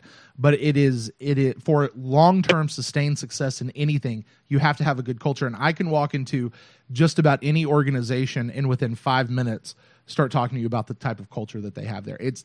You can just feel it. So, are you a culture guru?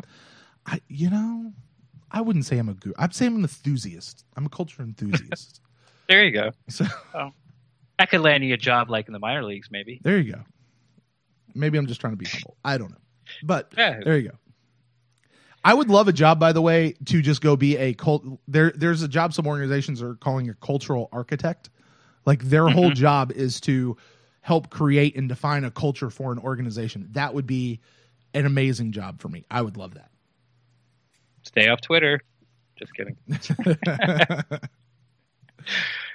Yeah, that would be a cool job. I wouldn't know how to start it, but I mean, obviously you do. All right. Well, honorable mentions. Let's get to it.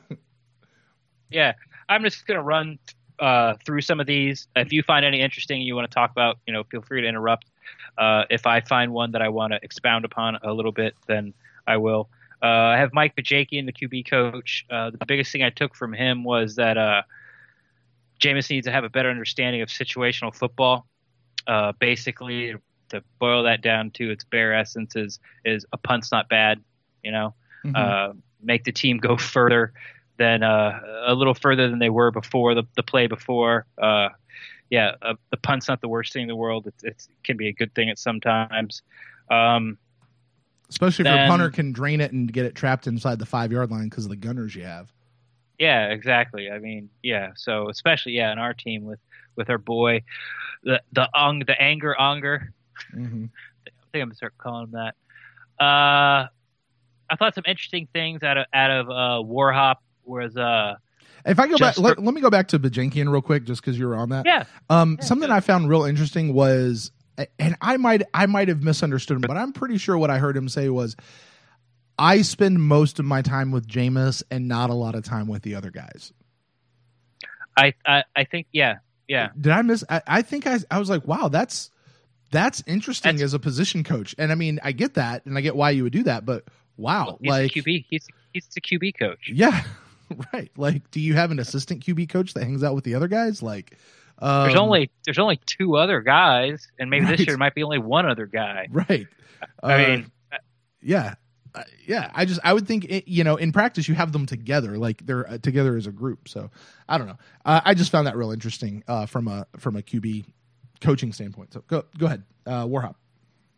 yeah, Warhop. I thought it was interesting just for survival as a backup offensive lineman. You play multiple positions. I thought that was just kind of interesting. Like, that's why they all cross train. And he's right. The more valuable you make yourself to the team, the harder it is to get rid of you. Kind of like or a boy Russell Shepard, who they kept trying to cut but kept sticking around. Right. I think in a lot of ways that's why we still have Kevin Pamphile on the roster. Besides being a starter. That's part of what has really kept him around and has raised his stock, so to become a starter, to go from kind of a backup development guy to working his way into being a starter, because apparently he's our number 1 tackle guy, but he started all last year as a guard. Like the fact that he had that flexibility, made him more valuable to the team. Yeah, agreed. 100%. That's why I thought that was interesting. He did give a little props to Leonard Wester. He said he thought he was doing a fantastic job during the offseason. I believe he actually used the word spring, but who knows?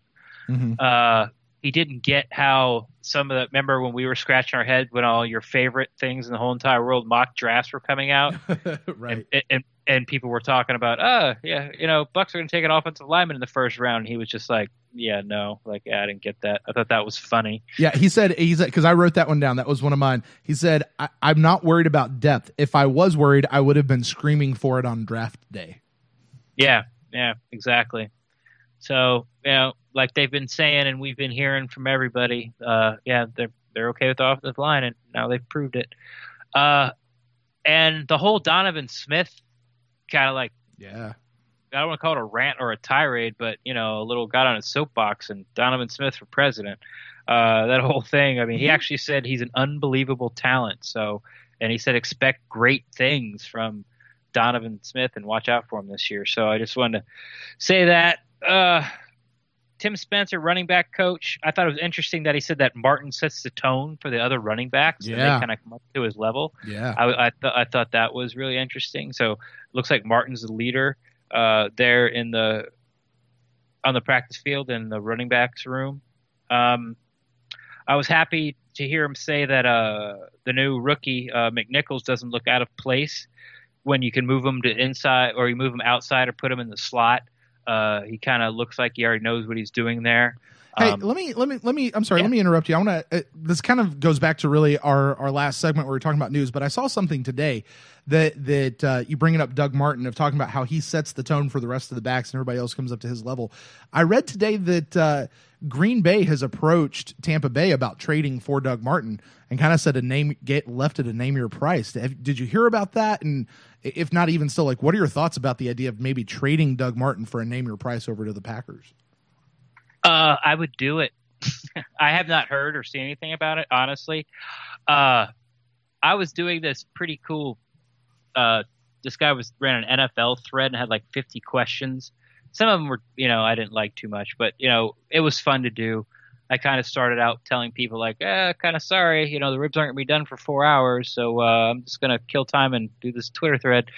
And one of his questions was who wins the MVP, and instantly popped in my head was, well, if the Packers get a true running back, then it's Aaron Rodgers to lose. Mm-hmm. So, and I could have sworn that they picked one up, somebody that I knew. So I clicked on their website real quick and went to their roster, and they haven't. It's a bunch of rookies and Ty Montgomery, the wide receiver who, they turned into a running back, and I guess this year he's going to play running back. I don't know if he's going to switch his number. It was really weird watching number 88 run it between the tackles a lot last year. But so going back to that point, yeah, I mean, if I was a Green Bay fan, I would want, Doug Martin would be a great fix, a nice, quick, easy fix. And the reason I think they should do it is because they have the depth. They're going to go 3 games without him anyway.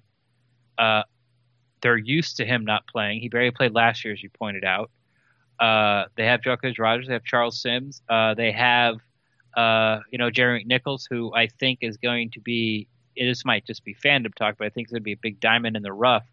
They had to teach Charles Sims all that stuff about being comfortable outside and playing in the slot. And it looks like Jeremy is already ahead of the curve as far as that comes.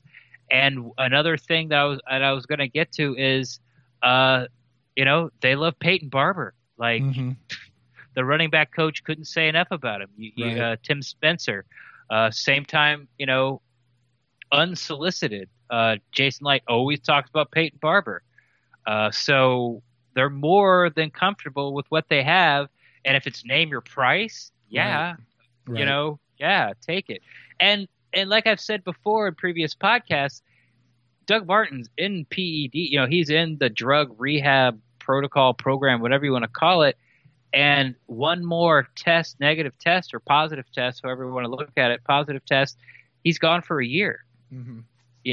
How pissed are we going to be as Bucs fans if that he comes, maybe he doesn't even make it into game 3. Maybe I don't think he's going to, but obviously he got popped 5 times. He didn't stop the first 4 after getting popped, because it takes 5 to get suspended 4 games. You got to get test positive 5 times.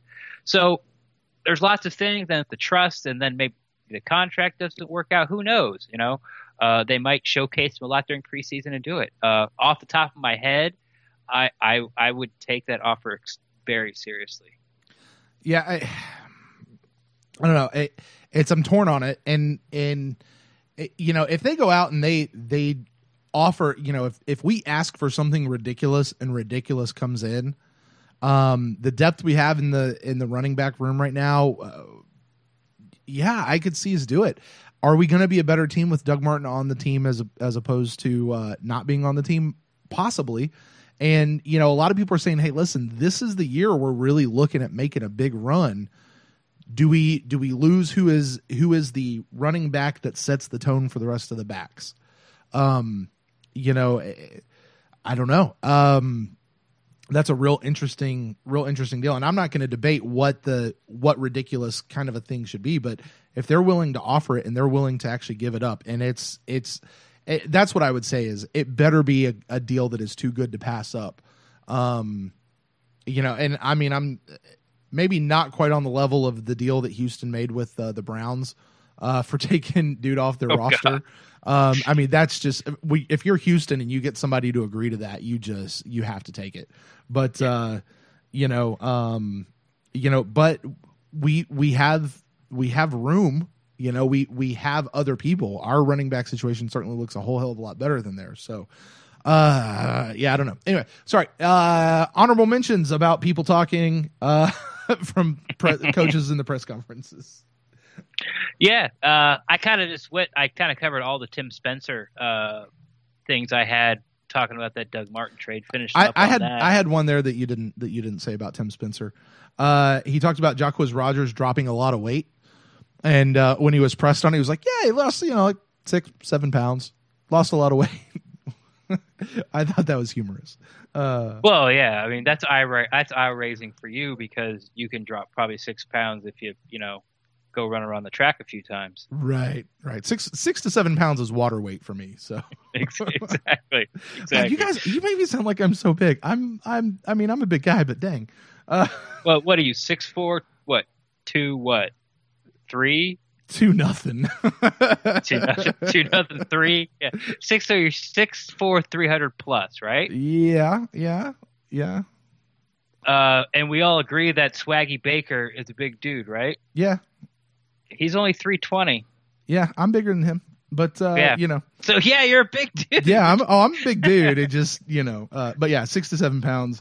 It just made me laugh. But he did talk about how you can't run over Jacquizz. Like he's a little guy, but he's a plug. He's a plug stopper. Like defensive linemen are not going to run him over. So it's just part of what makes him so great with having him there on the team. So do you have any others real quick before we move on? I did. I'll be a little more selective. Oh, this I thought interesting. Also, Brent Maxey, the DB/safety coach, talked about how when they're at home, the defense really has to rely on nonverbal communication because the crowd's going to be loud, trying to, which is something like I started thinking about last year. It's like, yeah, we're being real loud, so the offense, can't hear the snap and they have to do hand signals, but you're doing the same thing to your defense, which it's like it's talk about double-edged sword. It's like but they don't seem to mind, and that's just kind of like one of those things the way it is. So we'll leave it there. I just thought it was interesting to bring that up. Beckwith apparently is going to be ready for training camp. So that time we talked about he might be on IR or PUP. I don't unless he re-injures it. That's not going to happen.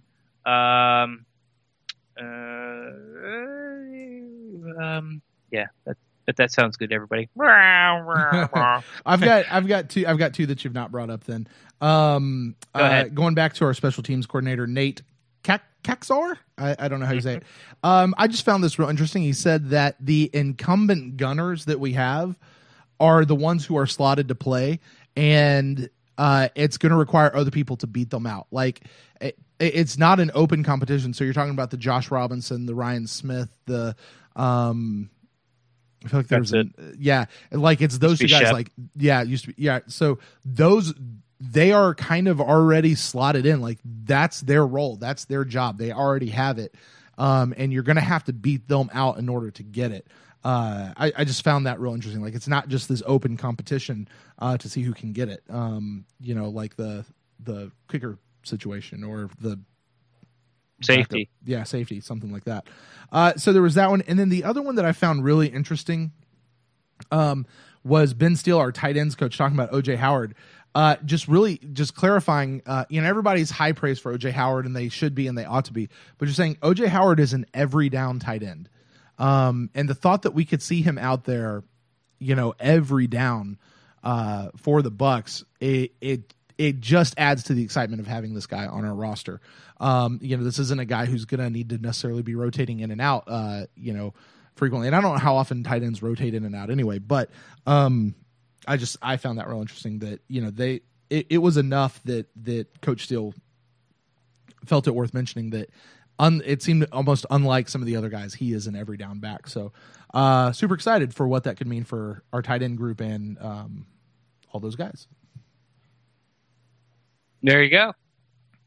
All right. Well, Pewtercast listeners, now we'd like to know how your picks stack up against our picks. And hey, did you have any other honorable mentions? Because I think we just ran through the entire list of press conferences. Well, you can let us know on Twitter at the Pewtercast or at facebook.com/thepewtercast. Shoot us an email to thepewtercast@gmail.com. Well, Ren, before we get out of here, why don't we take a look at this week's poll? It's real bad. Okay? I don't like those numbers at all. Just one poll? Those things aren't scientific. Yes, they are. All this is science. This is math. All right, for this week's poll, we thought we'd ask, who do you prefer to back up Jameis? Obviously, coming off the Ryan Fitzpatrick signing. So the choices we gave out there was Ryan Fitzpatrick. We actually threw in Mike Glennon, our guy from last year, if you had to pick between the two, or Ryan Griffin. Or we left open a tweet back your own response answer. So before we reveal that, Ren, what do you think? Who would you prefer to see in as the backup spot for Jameis Winston? If I had my pick, I think I would pick Mike Glennon just because he's been in the offense 2 years over Ryan Fitzpatrick. Nothing against Ryan Fitzpatrick. I kind of think they're probably a wash talent-wise. But 2 years in the offense is, if Jameis goes down week 2 for, say, he hurts himself second quarter week 2, but it'll be fine for week 3.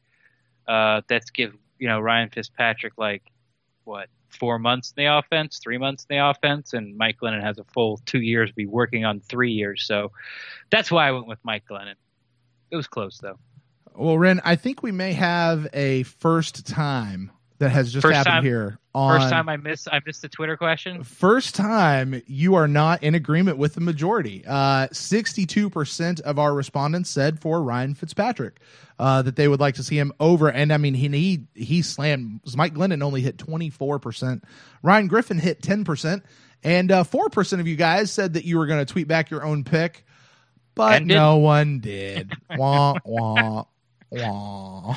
We really gotta stop giving that choice. Yeah, we do. I'm just going to stop because very rarely Nobody does it. Or when they do, they tweet back somebody who isn't even eligible for, Oh yeah, the like answer. your fantasy football friend from last time. Yeah, that's why. Who's he was the second. best new Twitter follow? Claude Alexander. Okay, new Twitter follow. Nick, I do not endorse. I love you and I appreciate you responding because at least you responded. But you were wrong. All right, guys. Well, that's going to do it for this segment. Coming up next, we're going to take a look and see what you guys are talking to us about. Stay with us. We'll be right back.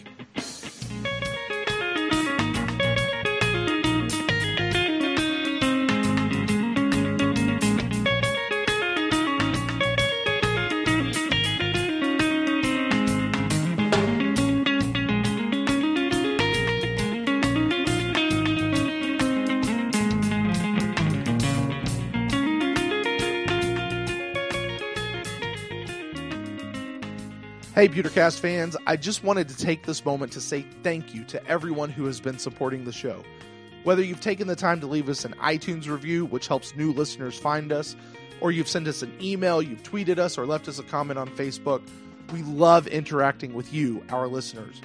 Or perhaps you've gone the extra step in helping the show out financially by leaving a one-time donation at paypal.me/thepewtercast.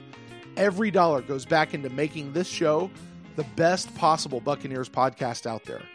So in whatever way you've chosen to support the show, thank you from the bottom of our hearts.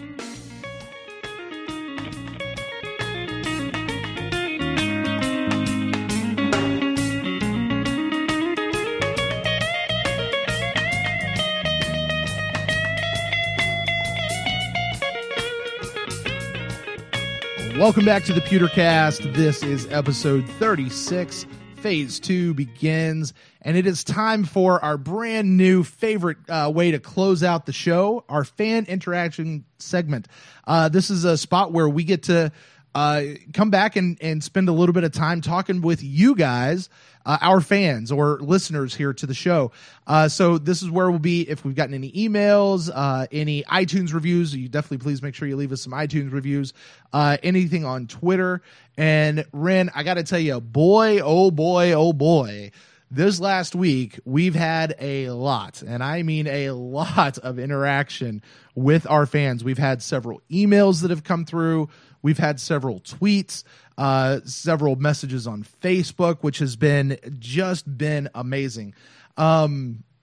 And, you know, one of the things that we say, one of the hallmarks of this show is we say, listen, we will respond to every bit of feedback that we get or every interaction. Like we'll interact with it in some way. A lot of the interaction that we got was as a result of the show that we had last week and just kind of a little heart-to-heart that we had last week. That said, we received some amazing feedback from a lot of people, from a lot of our listeners out there.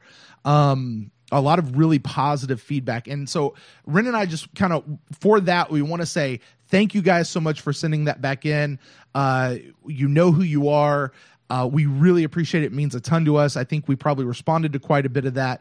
However, for the subject matter and everything, we're just going to we're not going to go through each one of those here in this segment tonight. We're going to let that topic just kind of go there. But we're going to talk about some other things. But I did want to address those of you who took the time to shoot us an email or a tweet or a Facebook or actually engage in a dialogue with us. Several of you guys decided to do that and just say thank you for doing that. It was amazing. We love getting to talk with the listeners here of the show of the Pewtercast. Yeah, it was great. And it seems like the whole issue has been put to bed, and thankfully so. And it seems that everybody in Buck fandom are kind of like back on the right track, and everyone's behind the Bucks, and it's onward and upward. So full steam ahead. Let's go. Yeah, let's do it. So that said, we did get some other emails and other tweets and things that came in that we get to have a little bit of fun with. And so I'm going to go to email first. We got an email this week from a guy, John Coughlin, I think is how we probably pronounce his name, where it was real short. It was real sweet. What he said was, He said, love the show. Keep up the great work. And then he sent his list for the 53-man roster as he sees it, as he predicts it coming up, which was real interesting. He did his own 53-man roster? His own 53-man roster, his own way, way, way too early 53-man roster, just like I like did. the dedication. I do. So I would like to encourage you guys, if you have your 53-man roster, send it in. We'd love to take a look at it and see. It's fun to read what you guys have, because we know what we have. I'm looking at the board right now of what we have. That we had said here on this show, that gets boring to look at. I want to see what you guys have. I'm not going to read his entire 53-man roster, but there are a few surprises I did want to bring out. A couple of those are in the wide receiver. Of course, he has the main four of Mike Evans, Deshaun, Chris Godwin, Adam Humphries, but then he has two more in Darrell Walker and Josh Huff, which I thought was real interesting. I don't know that I foresee Josh Huff making the 53-man roster again this year, but it'll be real interesting. So I thought that was something. I like it. Yeah. I mean, I went with 5 wide receivers, and those were those were the two. Huff, because of his returnability, he's got speed. He just had a really bad couple of weeks with the team. Only happened to be the couple of weeks he was there, but they hung on to him, so we'll see in training camp. And Walker's the kid, if I'm not mistaken, who played with Mike Evans at Texas A&M, and then went to the Canadian League and tore it up, bunch of catches, bunch of yardage, and he's actually my kind of like inside guy to take the 5 wide receiver spot. I only kept 5, but yeah, I mean, that's solid. Yeah, he only kept 2 quarterbacks, Jameis and Ryan Fitzpatrick. He had Anthony O'Clair as one of our tight ends that we have. Only had 4 tight ends. The offensive line looked pretty familiar.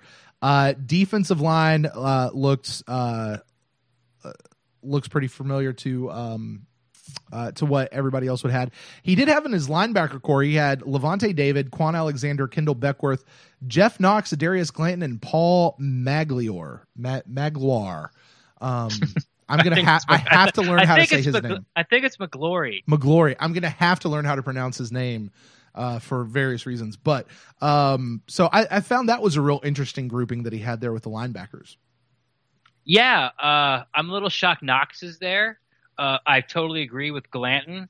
I'm shocked that Bond is not on there. Right. Glanton is I think I think he makes a team, but I think he's going to sort of be that super utility guy that the Bucs, like to keep hanging around. He'll play special teams, but I've said it many times. Go ahead. I was going to say, I heard rumor that he is actually the guy who's kind of fingered to replace Russell Shepard as the captain of the special teams.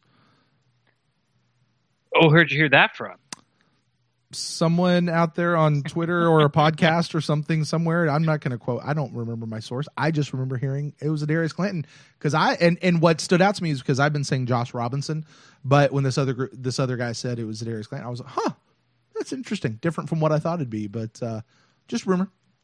Carry on. No, I mean, yeah. And I think that's a solid opinion too. I can make a really great argument for that. So the only one that really surprises me is Knox. Obviously, I would switch out Knox for Bond. I didn't bring up Bond in the top 3, but I did have it written down that the linebackers coach was very impressed how, even though he kind of have a redshirt year, that he really applied himself to the X's O's of Mike Smith's defense.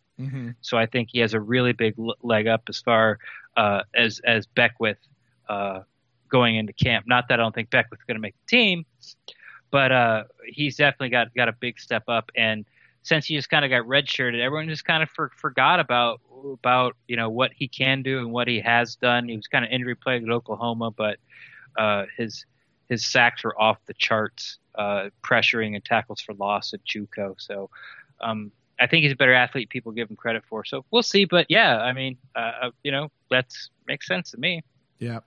Cornerbacks groups looks pretty familiar. Safety group looks pretty familiar. Special teams looks pretty familiar, except for our boy had Roberto Aguayo as our kicker as opposed to Nick Folk. Probably the most surprising thing on that particular 53-man roster. When did he send that email? Was it before OTAs? What was the date? It was 10 days ago, May 19th. So yeah, before OTAs. So we'll see how that holds out. As we say, Roberto Aguayo will not be cut until the 90-man cut down, and who knows what can happen between now and then. So, but either way, John, thank you so much for sending that in. Really appreciate it. Thanks for taking the time to actually, go through and give us what you thought. I should send this over to you. He's formatted it really well. It's nice and pretty. It's easy to read. He's got the position and then the number of people he kept in each one, and then the nice. names. He did a good job with it. So, and before we get off this, yeah. I'm sorry. I'd be remiss if I didn't talk about Paul McGlory. I hope I'm saying his name right. I talked a little bit about him on the 53-man, way too early 53-man roster episode, but just to recap for people who haven't heard that or might have forgotten, this guy is a freak athlete. He actually went to Appalachia State as a quarterback. They moved him to running back. I think he didn't really feel like he had a future there, so he went to a junior college, West Arizona, I believe. Yeah, Western Arizona. They went like 11-1. He played safety there, and then he got some he committed to Arizona, the University of Arizona, but then after that season at JUCO, he started getting offers from some Pac-12 teams. He actually got some offers from SEC teams, but he wanted to honor his commitment to Arizona and went there, and he was a safety. Then all of a sudden, the linebacking core in front of him all get injured, and they're like, hey, you're an athlete. Can you play linebacker? And he moved in there, and he's just played one season at linebacker, and he's just been shooting up the charts. People were shocked that he wasn't drafted. So the Bucs are really glad they got this guy in camp, and I would not be surprised at all if he makes that linebacking core. He'll be playing special teams, and he can. But he's one of those undrafted free agents that I'm very high on. Not just because I like him, but I'm very high on because I actually think he's going to make the team. Very good. Yeah, he's a guy that honestly was not on my radar until I started hearing about him actually from you, and he's one of the guys I think I'm watching now more so than any of the others. So, all right, moving on. Let's jump over to Facebook. We actually had a question. Nick Anderson on Facebook asked if we liked the Ryan Fitzpatrick signing. I think we've probably sufficiently covered that earlier in this episode, but just to sum it up, to say, yeah. Thumbs up for me. There you go. I liked it.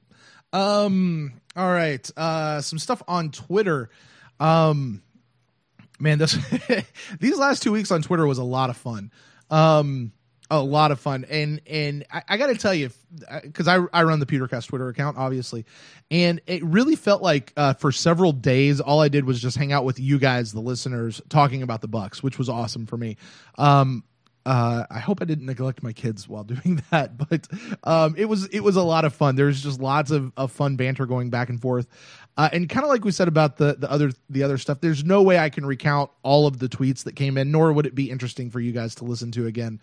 So if I don't read your tweet, don't take offense. But there were a few that I wanted to pull out and talk about. That I thought were just kind of particularly fun. First and foremost, is from our friend Kevin Sloan, who is an avid Pewtercast listener. He listens to, I think, just about every Bucs podcast that's out there. Yeah, super fan. He is. He's in every single instant cast that we do. If he doesn't call in, he's definitely in the chat room. And he's almost always one of the first ones who's in. And he put out a tweet here over the last couple of weeks that said, "Twitter fam and friends, I wanted to share an health update with his urologist. Today he found out he is in remission. So great news for a fellow Bucs fan and a big part of our Pewtercast community. Congratulations, Kevin. Just wanted to send lots of love and send a shout out to you over there." Yeah, and we are recording this on Monday, and happy Memorial Day to you, because Kevin is a vet as well. So Yeah. huge Bucks fan. Like you said, you can find him like in any chat room that I go to. If I'm listening to a live podcast, Kevin's there too. Right. I mean, he's all over the place. So, yeah, best wishes, congratulations, and happy Memorial Day, my friend. Congratulations, and we'll get to see you on Twitter and in the chat rooms for years to come. Yeah, absolutely. Super, super stoked for that, and what that means for you. So, a couple other guys. Scott Ledger tweeted us, said he really enjoyed the roster show. Very thought-provoking, good stuff.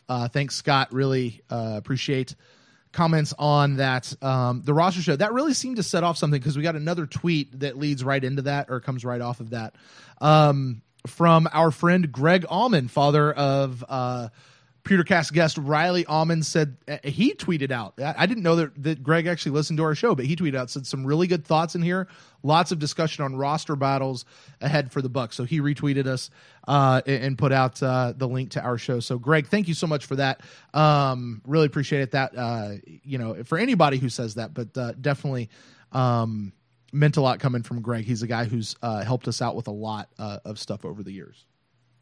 Yeah, when he has, and when I first started getting serious, I mean, like serious, like way too deep, like I like to say, about into the Bucks, like, oh, you're crazy. Well, yeah, but I found it interesting. I used to bounce questions off him all the time, and he was always extremely gracious, and he would answer them. And usually like in a very timely manner. So, and then when I kind of figured out that he listens to our show, it was like, I don't know. It was like, I guess, like being like a movie director, and then like, oh yeah, Spielberg's a fan of your film. What? Huh? Yeah. What? It was like, it really made me feel good. I'm just glad he listens. He's one of the shows, our favorites, Brent and I's, Bucks follow. So it's just, it makes us feel good that we know that Greg's out there listening to us. Yeah, and if you guys don't, he actually runs a couple of Bucks podcasts. He runs the Cannon Fodder podcast, which kind of comes and goes, I think, just depending on the topics. He just did a summer series or a spring series leading up to the draft with his son Riley. He does some stuff with Rick Stroud throughout the season. But he also does the Locked On Bucks podcast, which I love this podcast because it's usually about 20 minutes or so, and it's just hey, here's the news from the last 24 hours kind of a thing. Like, it's just a recap. Like, if you didn't hear, here's what these things are. And to me, truth be told, like, that's what the official Tampa Bay Buccaneers podcast should be. Like, that's just what they should be. So, and they're kind of doing it. Have you noticed that they're doing, like, Casey's doing those 1-minute segments? Are they putting them out? Are they putting them out on the podcast? Because I've not noticed them if they are. Oh no, they're on the. It's a 1-minute video segment with Casey Phillips. Oh yeah, I've seen those. Yeah, and it's just they put them out. Well, not this Monday, but they put them out every day and just kind of tell you what happened and what goes on. I mean, obviously, Greg 20 minutes goes a little more in depth to it, which I like. But yeah, I'm right on there with you. Like, that's what the Buccaneers podcast needs to be. It needs to be like, this is what happened. This is how it affects us. This guy signed. This guy's hurt. Yeah, it's a real nice, easy, great listen. Keeps you very informed. Yeah, I often say, here at the Pewtercast, we don't report the news. We just comment on the news. Locked On Bucks and Greg, they are reporting the news. So, certainly make sure you guys follow it, especially during the season, because Greg's coming out with that thing like every day. Like, I don't know, he's already up to. Yeah, he's already up to like 150 episodes. We're on episode 36, but we've been doing this for over a year now. So go figure. And we do sometimes twice a week in season. But anyway, enough of that. Let's see here. At Buck79 so I sent out a tweet. Good Morning Football talks about the Bucks a lot. And maybe it's just because I'm not used to national media giving the Bucks any amount of attention, so the sheer amount that they talk about the Bucks just feels like a lot. And I sent out a tweet where I said it really seems like Good Morning Football is having a love affair with the Bucks. And so Buck79 said, I noticed this last year. Peter started jumping on the ship right after the Seattle game. Guy looks like a kid in a candy shop every time he's talking about the Bucks. Yeah, that's true. And it's weird because I'm not really sure as a Bucks fan how to handle it. Right. Like it took me a while to be okay with it.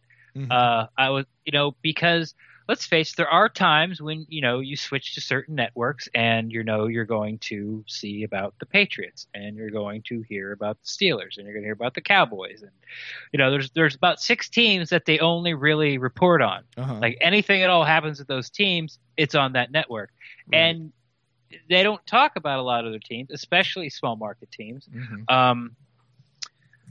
And of course, the Bucs fall into that, and plus, we don't win a lot of games recently in past years, so it's really kind of hard to argue. So I kind of felt guilty about how much they're talking about. I'm like, Mhm. do other fans get pissed at us? Like, oh, look, what's all this crap? The Bucs, they stink. They never, they only won 9 games, first winning season in like 8 years. Like, why the hell are they on here? So I kind of felt like that, and then it took me a little while, but I'm over it now. I'm just like, well, tough crap, This is it's my time. I say I don't care about that. I just love seeing Jameis and Allie and Jason Light and Nick Carter from NSYNC or Backstreet Boys or I don't know, one of those talking about his love for the Bucs or whatever. So I just talk about them more. Do it. I'll watch your show just to watch the segment with the Bucs. So but for whatever, I am a fan of Good Morning Football having a love affair with the Bucs.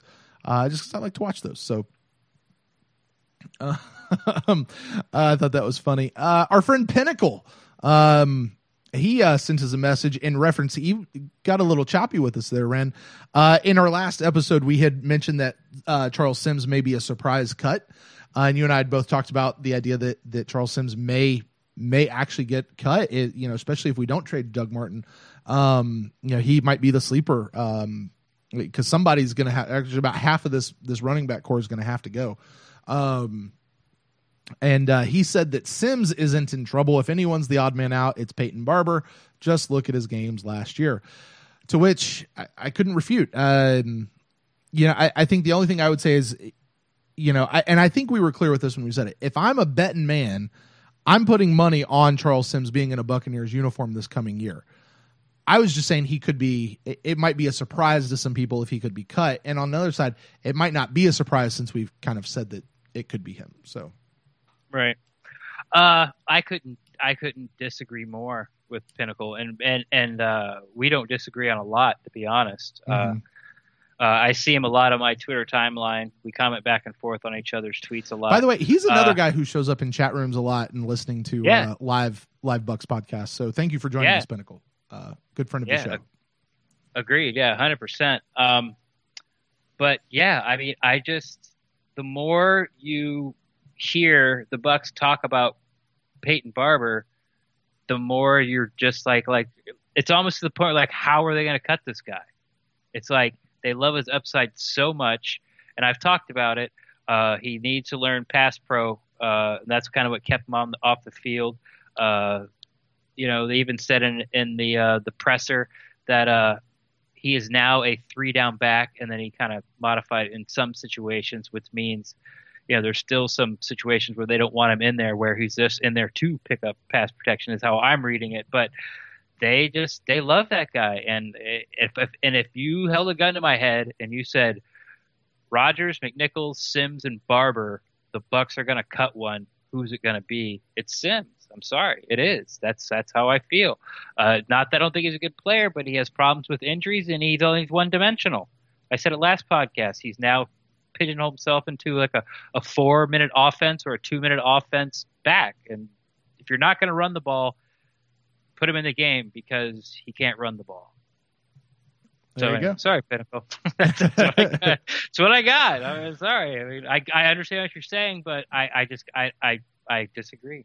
And Pinnacle, if you have any responses, you can catch him at Ren_Daxt or just tweet us at the Pewtercast, and we'll certainly talk to you about that. So, let's see here. B Wall Street 1335, in reference to a tweet that we had about Ryan Griffin, said, and it's pertinent. It just says, I'm a Bucs fan, and that's not why I think he's terrible. It says his preseason play is as bad as it gets. He is practice squad talent at best. We already covered earlier that Ryan Griffin is no longer eligible for practice squad.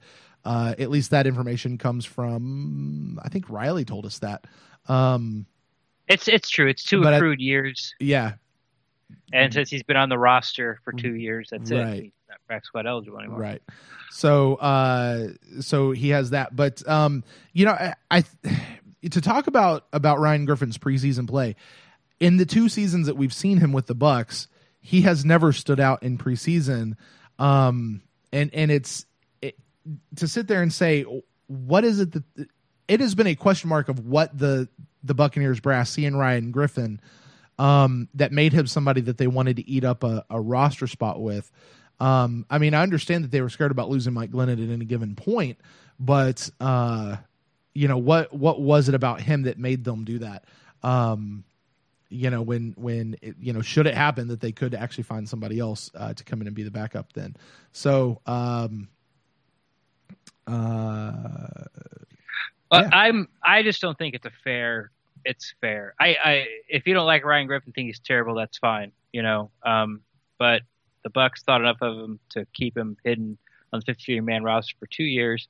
They get to see him practice. And the reason I don't think it's fair, because preseason, he's playing with a very few number 2s, mostly number 3s, and a handful of number 4s.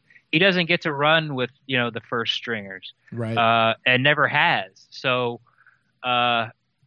if you surround him with the starters and the talent, who knows how he could look? I mean, the Bucs do, because he gets the reps, not a lot, but because of CBA. But go ahead. Well, I was going to say, I mean, just as an example, look at Jimmy Garoppolo last year up in New England. With what's that guy? The guy. Belichick? No, the other guy. Tom Brady? Yeah, that guy. That guy. He was sitting out his suspension. The first 4 games, and Jimmy Garoppolo looked up there and just looked amazing, but he was running with all the Patriots' number 1 people. So, was that Jimmy Garoppolo or was that the number 1 people around him? You make a good point there, Ren, that we haven't really seen Ryan Griffin. And that's all that I was trying to say we have not seen what Ryan Griffin is capable of, because we've never, his preseason play has not been great, but we've never seen any flashes. But is that his fault? Is it the other guy's fault? It's just hard to know, in the middle of that. So I think that's when we go back to the in light we trust, they see something that we don't, and we just kind of got to go, well, all right, we'll trust you on this one. We don't see it though. So, and with that, there were several people who tweeted us talking about Fitz when's the backup. You got to put Griffin on the practice squad, or you got to let Griffin go. Lots of people just saying this should be a 2-quarterback year, which I think I agree with them on that. Yeah. What are you going to do? I mean, right. I think, his days are numbered here, and he could. I don't know. I think his days are numbered.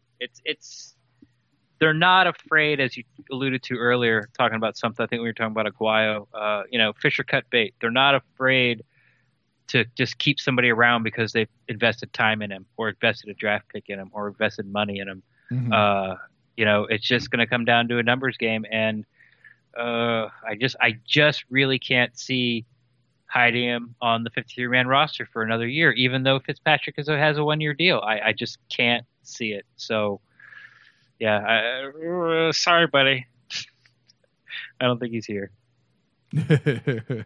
I would certainly agree with you on that.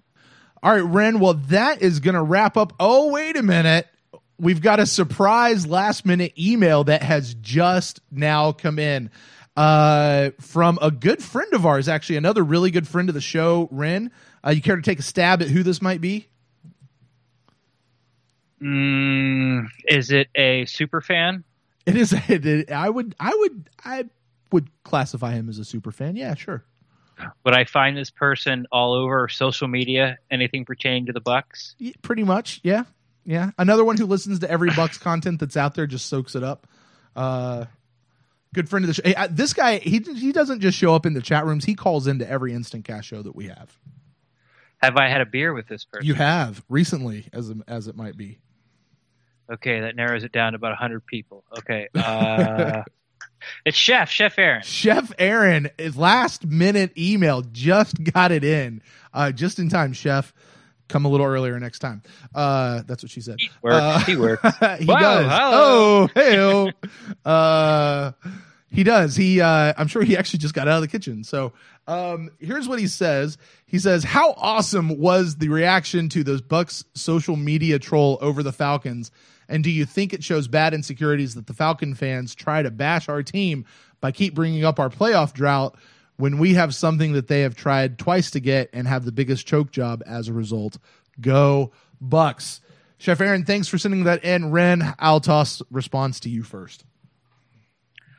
I almost got into this earlier when we were talking about Good Morning Football. How I was kind of saying, do other fans think we're getting too much pub? And this has been popping up more and more on my Twitter timeline is salty Falcons fans. Mm-hmm. Salty that we're getting national recognition. Salty that we think we have a good roster. Salty that we think we have good players. So, they're just – and it's like they're on top of the mountain right now and they feel like they're getting no respect, so they keep lashing out at the Buccaneers and Bucs fans. I've seen it. So, Chef's right. They're both right. You haven't been in the playoffs since X amount of years, but, we have the ultimate prize and you don't. So it's kind of even. But I had never seen Falcon fans on my Twitter timeline ever. Maybe once in a blue moon, but they're on there daily now. And I kind of like it, to be honest with you. Now I see why the other, when we did our podcast, when we brought in all the NFC South teams, yep. The Panthers hated the Falcons. The Saints hated the Falcons. Now I see why. Right. It's my first real interaction with other fans. Now the Bird Bruh that we brought on, he was real cool. I liked him a lot, but I can see why they're not liked because they're salty. They're real salty. Yeah, salty birds. Salty birds can't fly. I'll take this point by point. How awesome was the reaction of the Bucs social media troll over the Falcons? I think it was awesome. I clearly said I understand what Coder is saying. I personally loved it because it was amazing, and it's part of how Twitter works. I don't know that I'd call it a troll though. I think it was just the Falcons tried to start something, a little friendly banter back and forth, and as Chef himself put it, they started it, we finished it. There you go. Yeah, I just I agree. I get where Coach is going, and I'll get behind him on it, but I still think it was hilarious. Do I think it shows the insecurities that Falcon fans have as they try to keep bashing our team, bringing up our playoff drought? Yeah, I do. Because until you win it, it doesn't matter how many times you're in it. Should we say Buffalo Bills? Should we remember that they were in it 4 times in a row and failed to get it every single time? They were still good enough to make it to the Super Bowl 4 years in a row, so that's a hell of a team. But you've got to be able to finish. You've got to be able to cross over, and yeah, I think it does. It stings when you are. It's got to sting like it does for Dan Marino a little bit. A guy who's arguably one of the best, if not the best, quarterback in the history of the NFL. Yet he doesn't have a ring. He was never able to get a ring. It's you can be great, but if you don't get the ring, that sucks. And I think it absolutely shows that, and we have one. We were able to do it. Now the Falcons have been in the Super Bowl, I think, twice now. Is that right in their history? Mm-hmm, that's correct. To Chef's point though, they've tried twice and failed, and they hold the record for the biggest choke job as a result. That's just fact. You can't deny it. It's the only Super Bowl to ever go to overtime, and they lost it. And at one point they were up 28-3. Vernon Hargreaves, Jameis Winston. I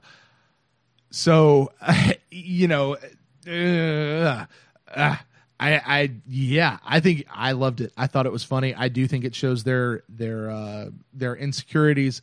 However, there is also the point that they have been to the Super Bowl this last year, which means they're great. And as Coach said, hey, listen, we were sitting at home. They were in the Super Bowl. We want to be playing in the Super Bowl, so we don't really have a place to brag.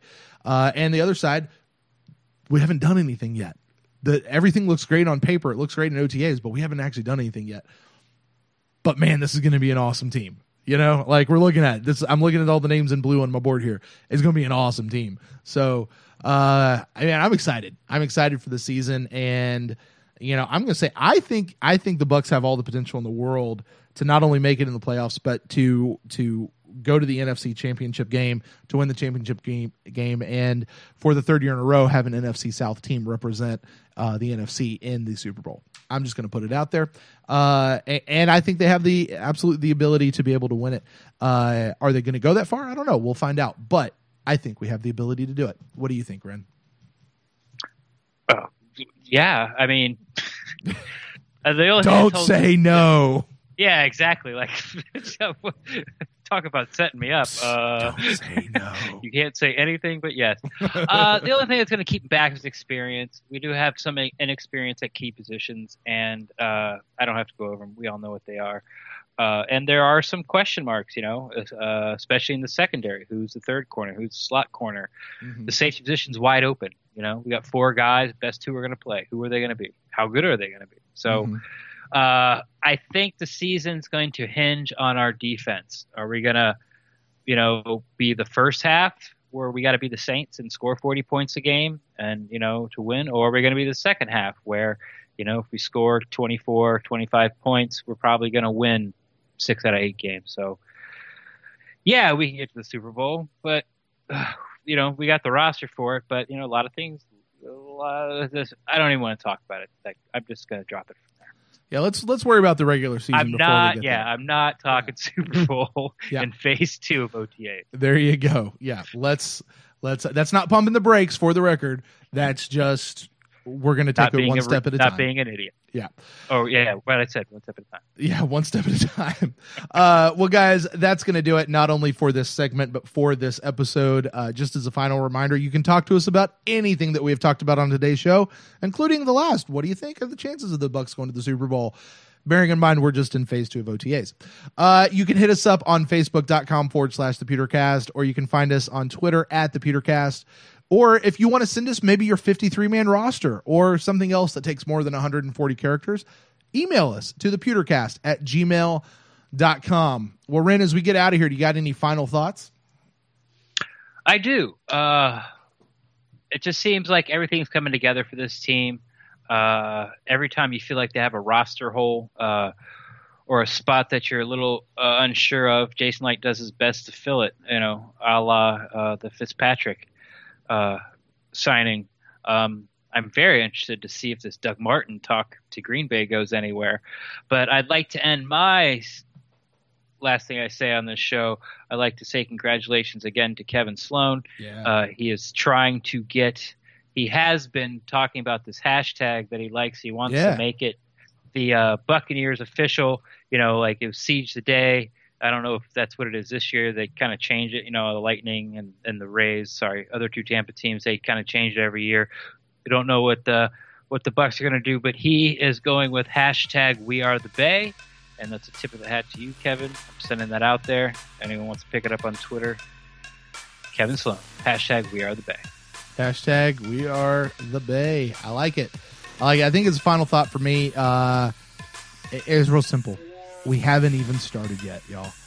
This is. I think this is going to be such a fun year, and it's not even started. For as much fun as we've been having here in the off season, for as much just amazing stuff that's happened here over just the last couple of months, we've not even gotten started yet, and I can't wait for this season to get started. Well, guys, that's going to do it for us. So I think, like always, signing off for my buddy Ren. I am Brent Allen. Until next time, Bucks fans, go Bucks.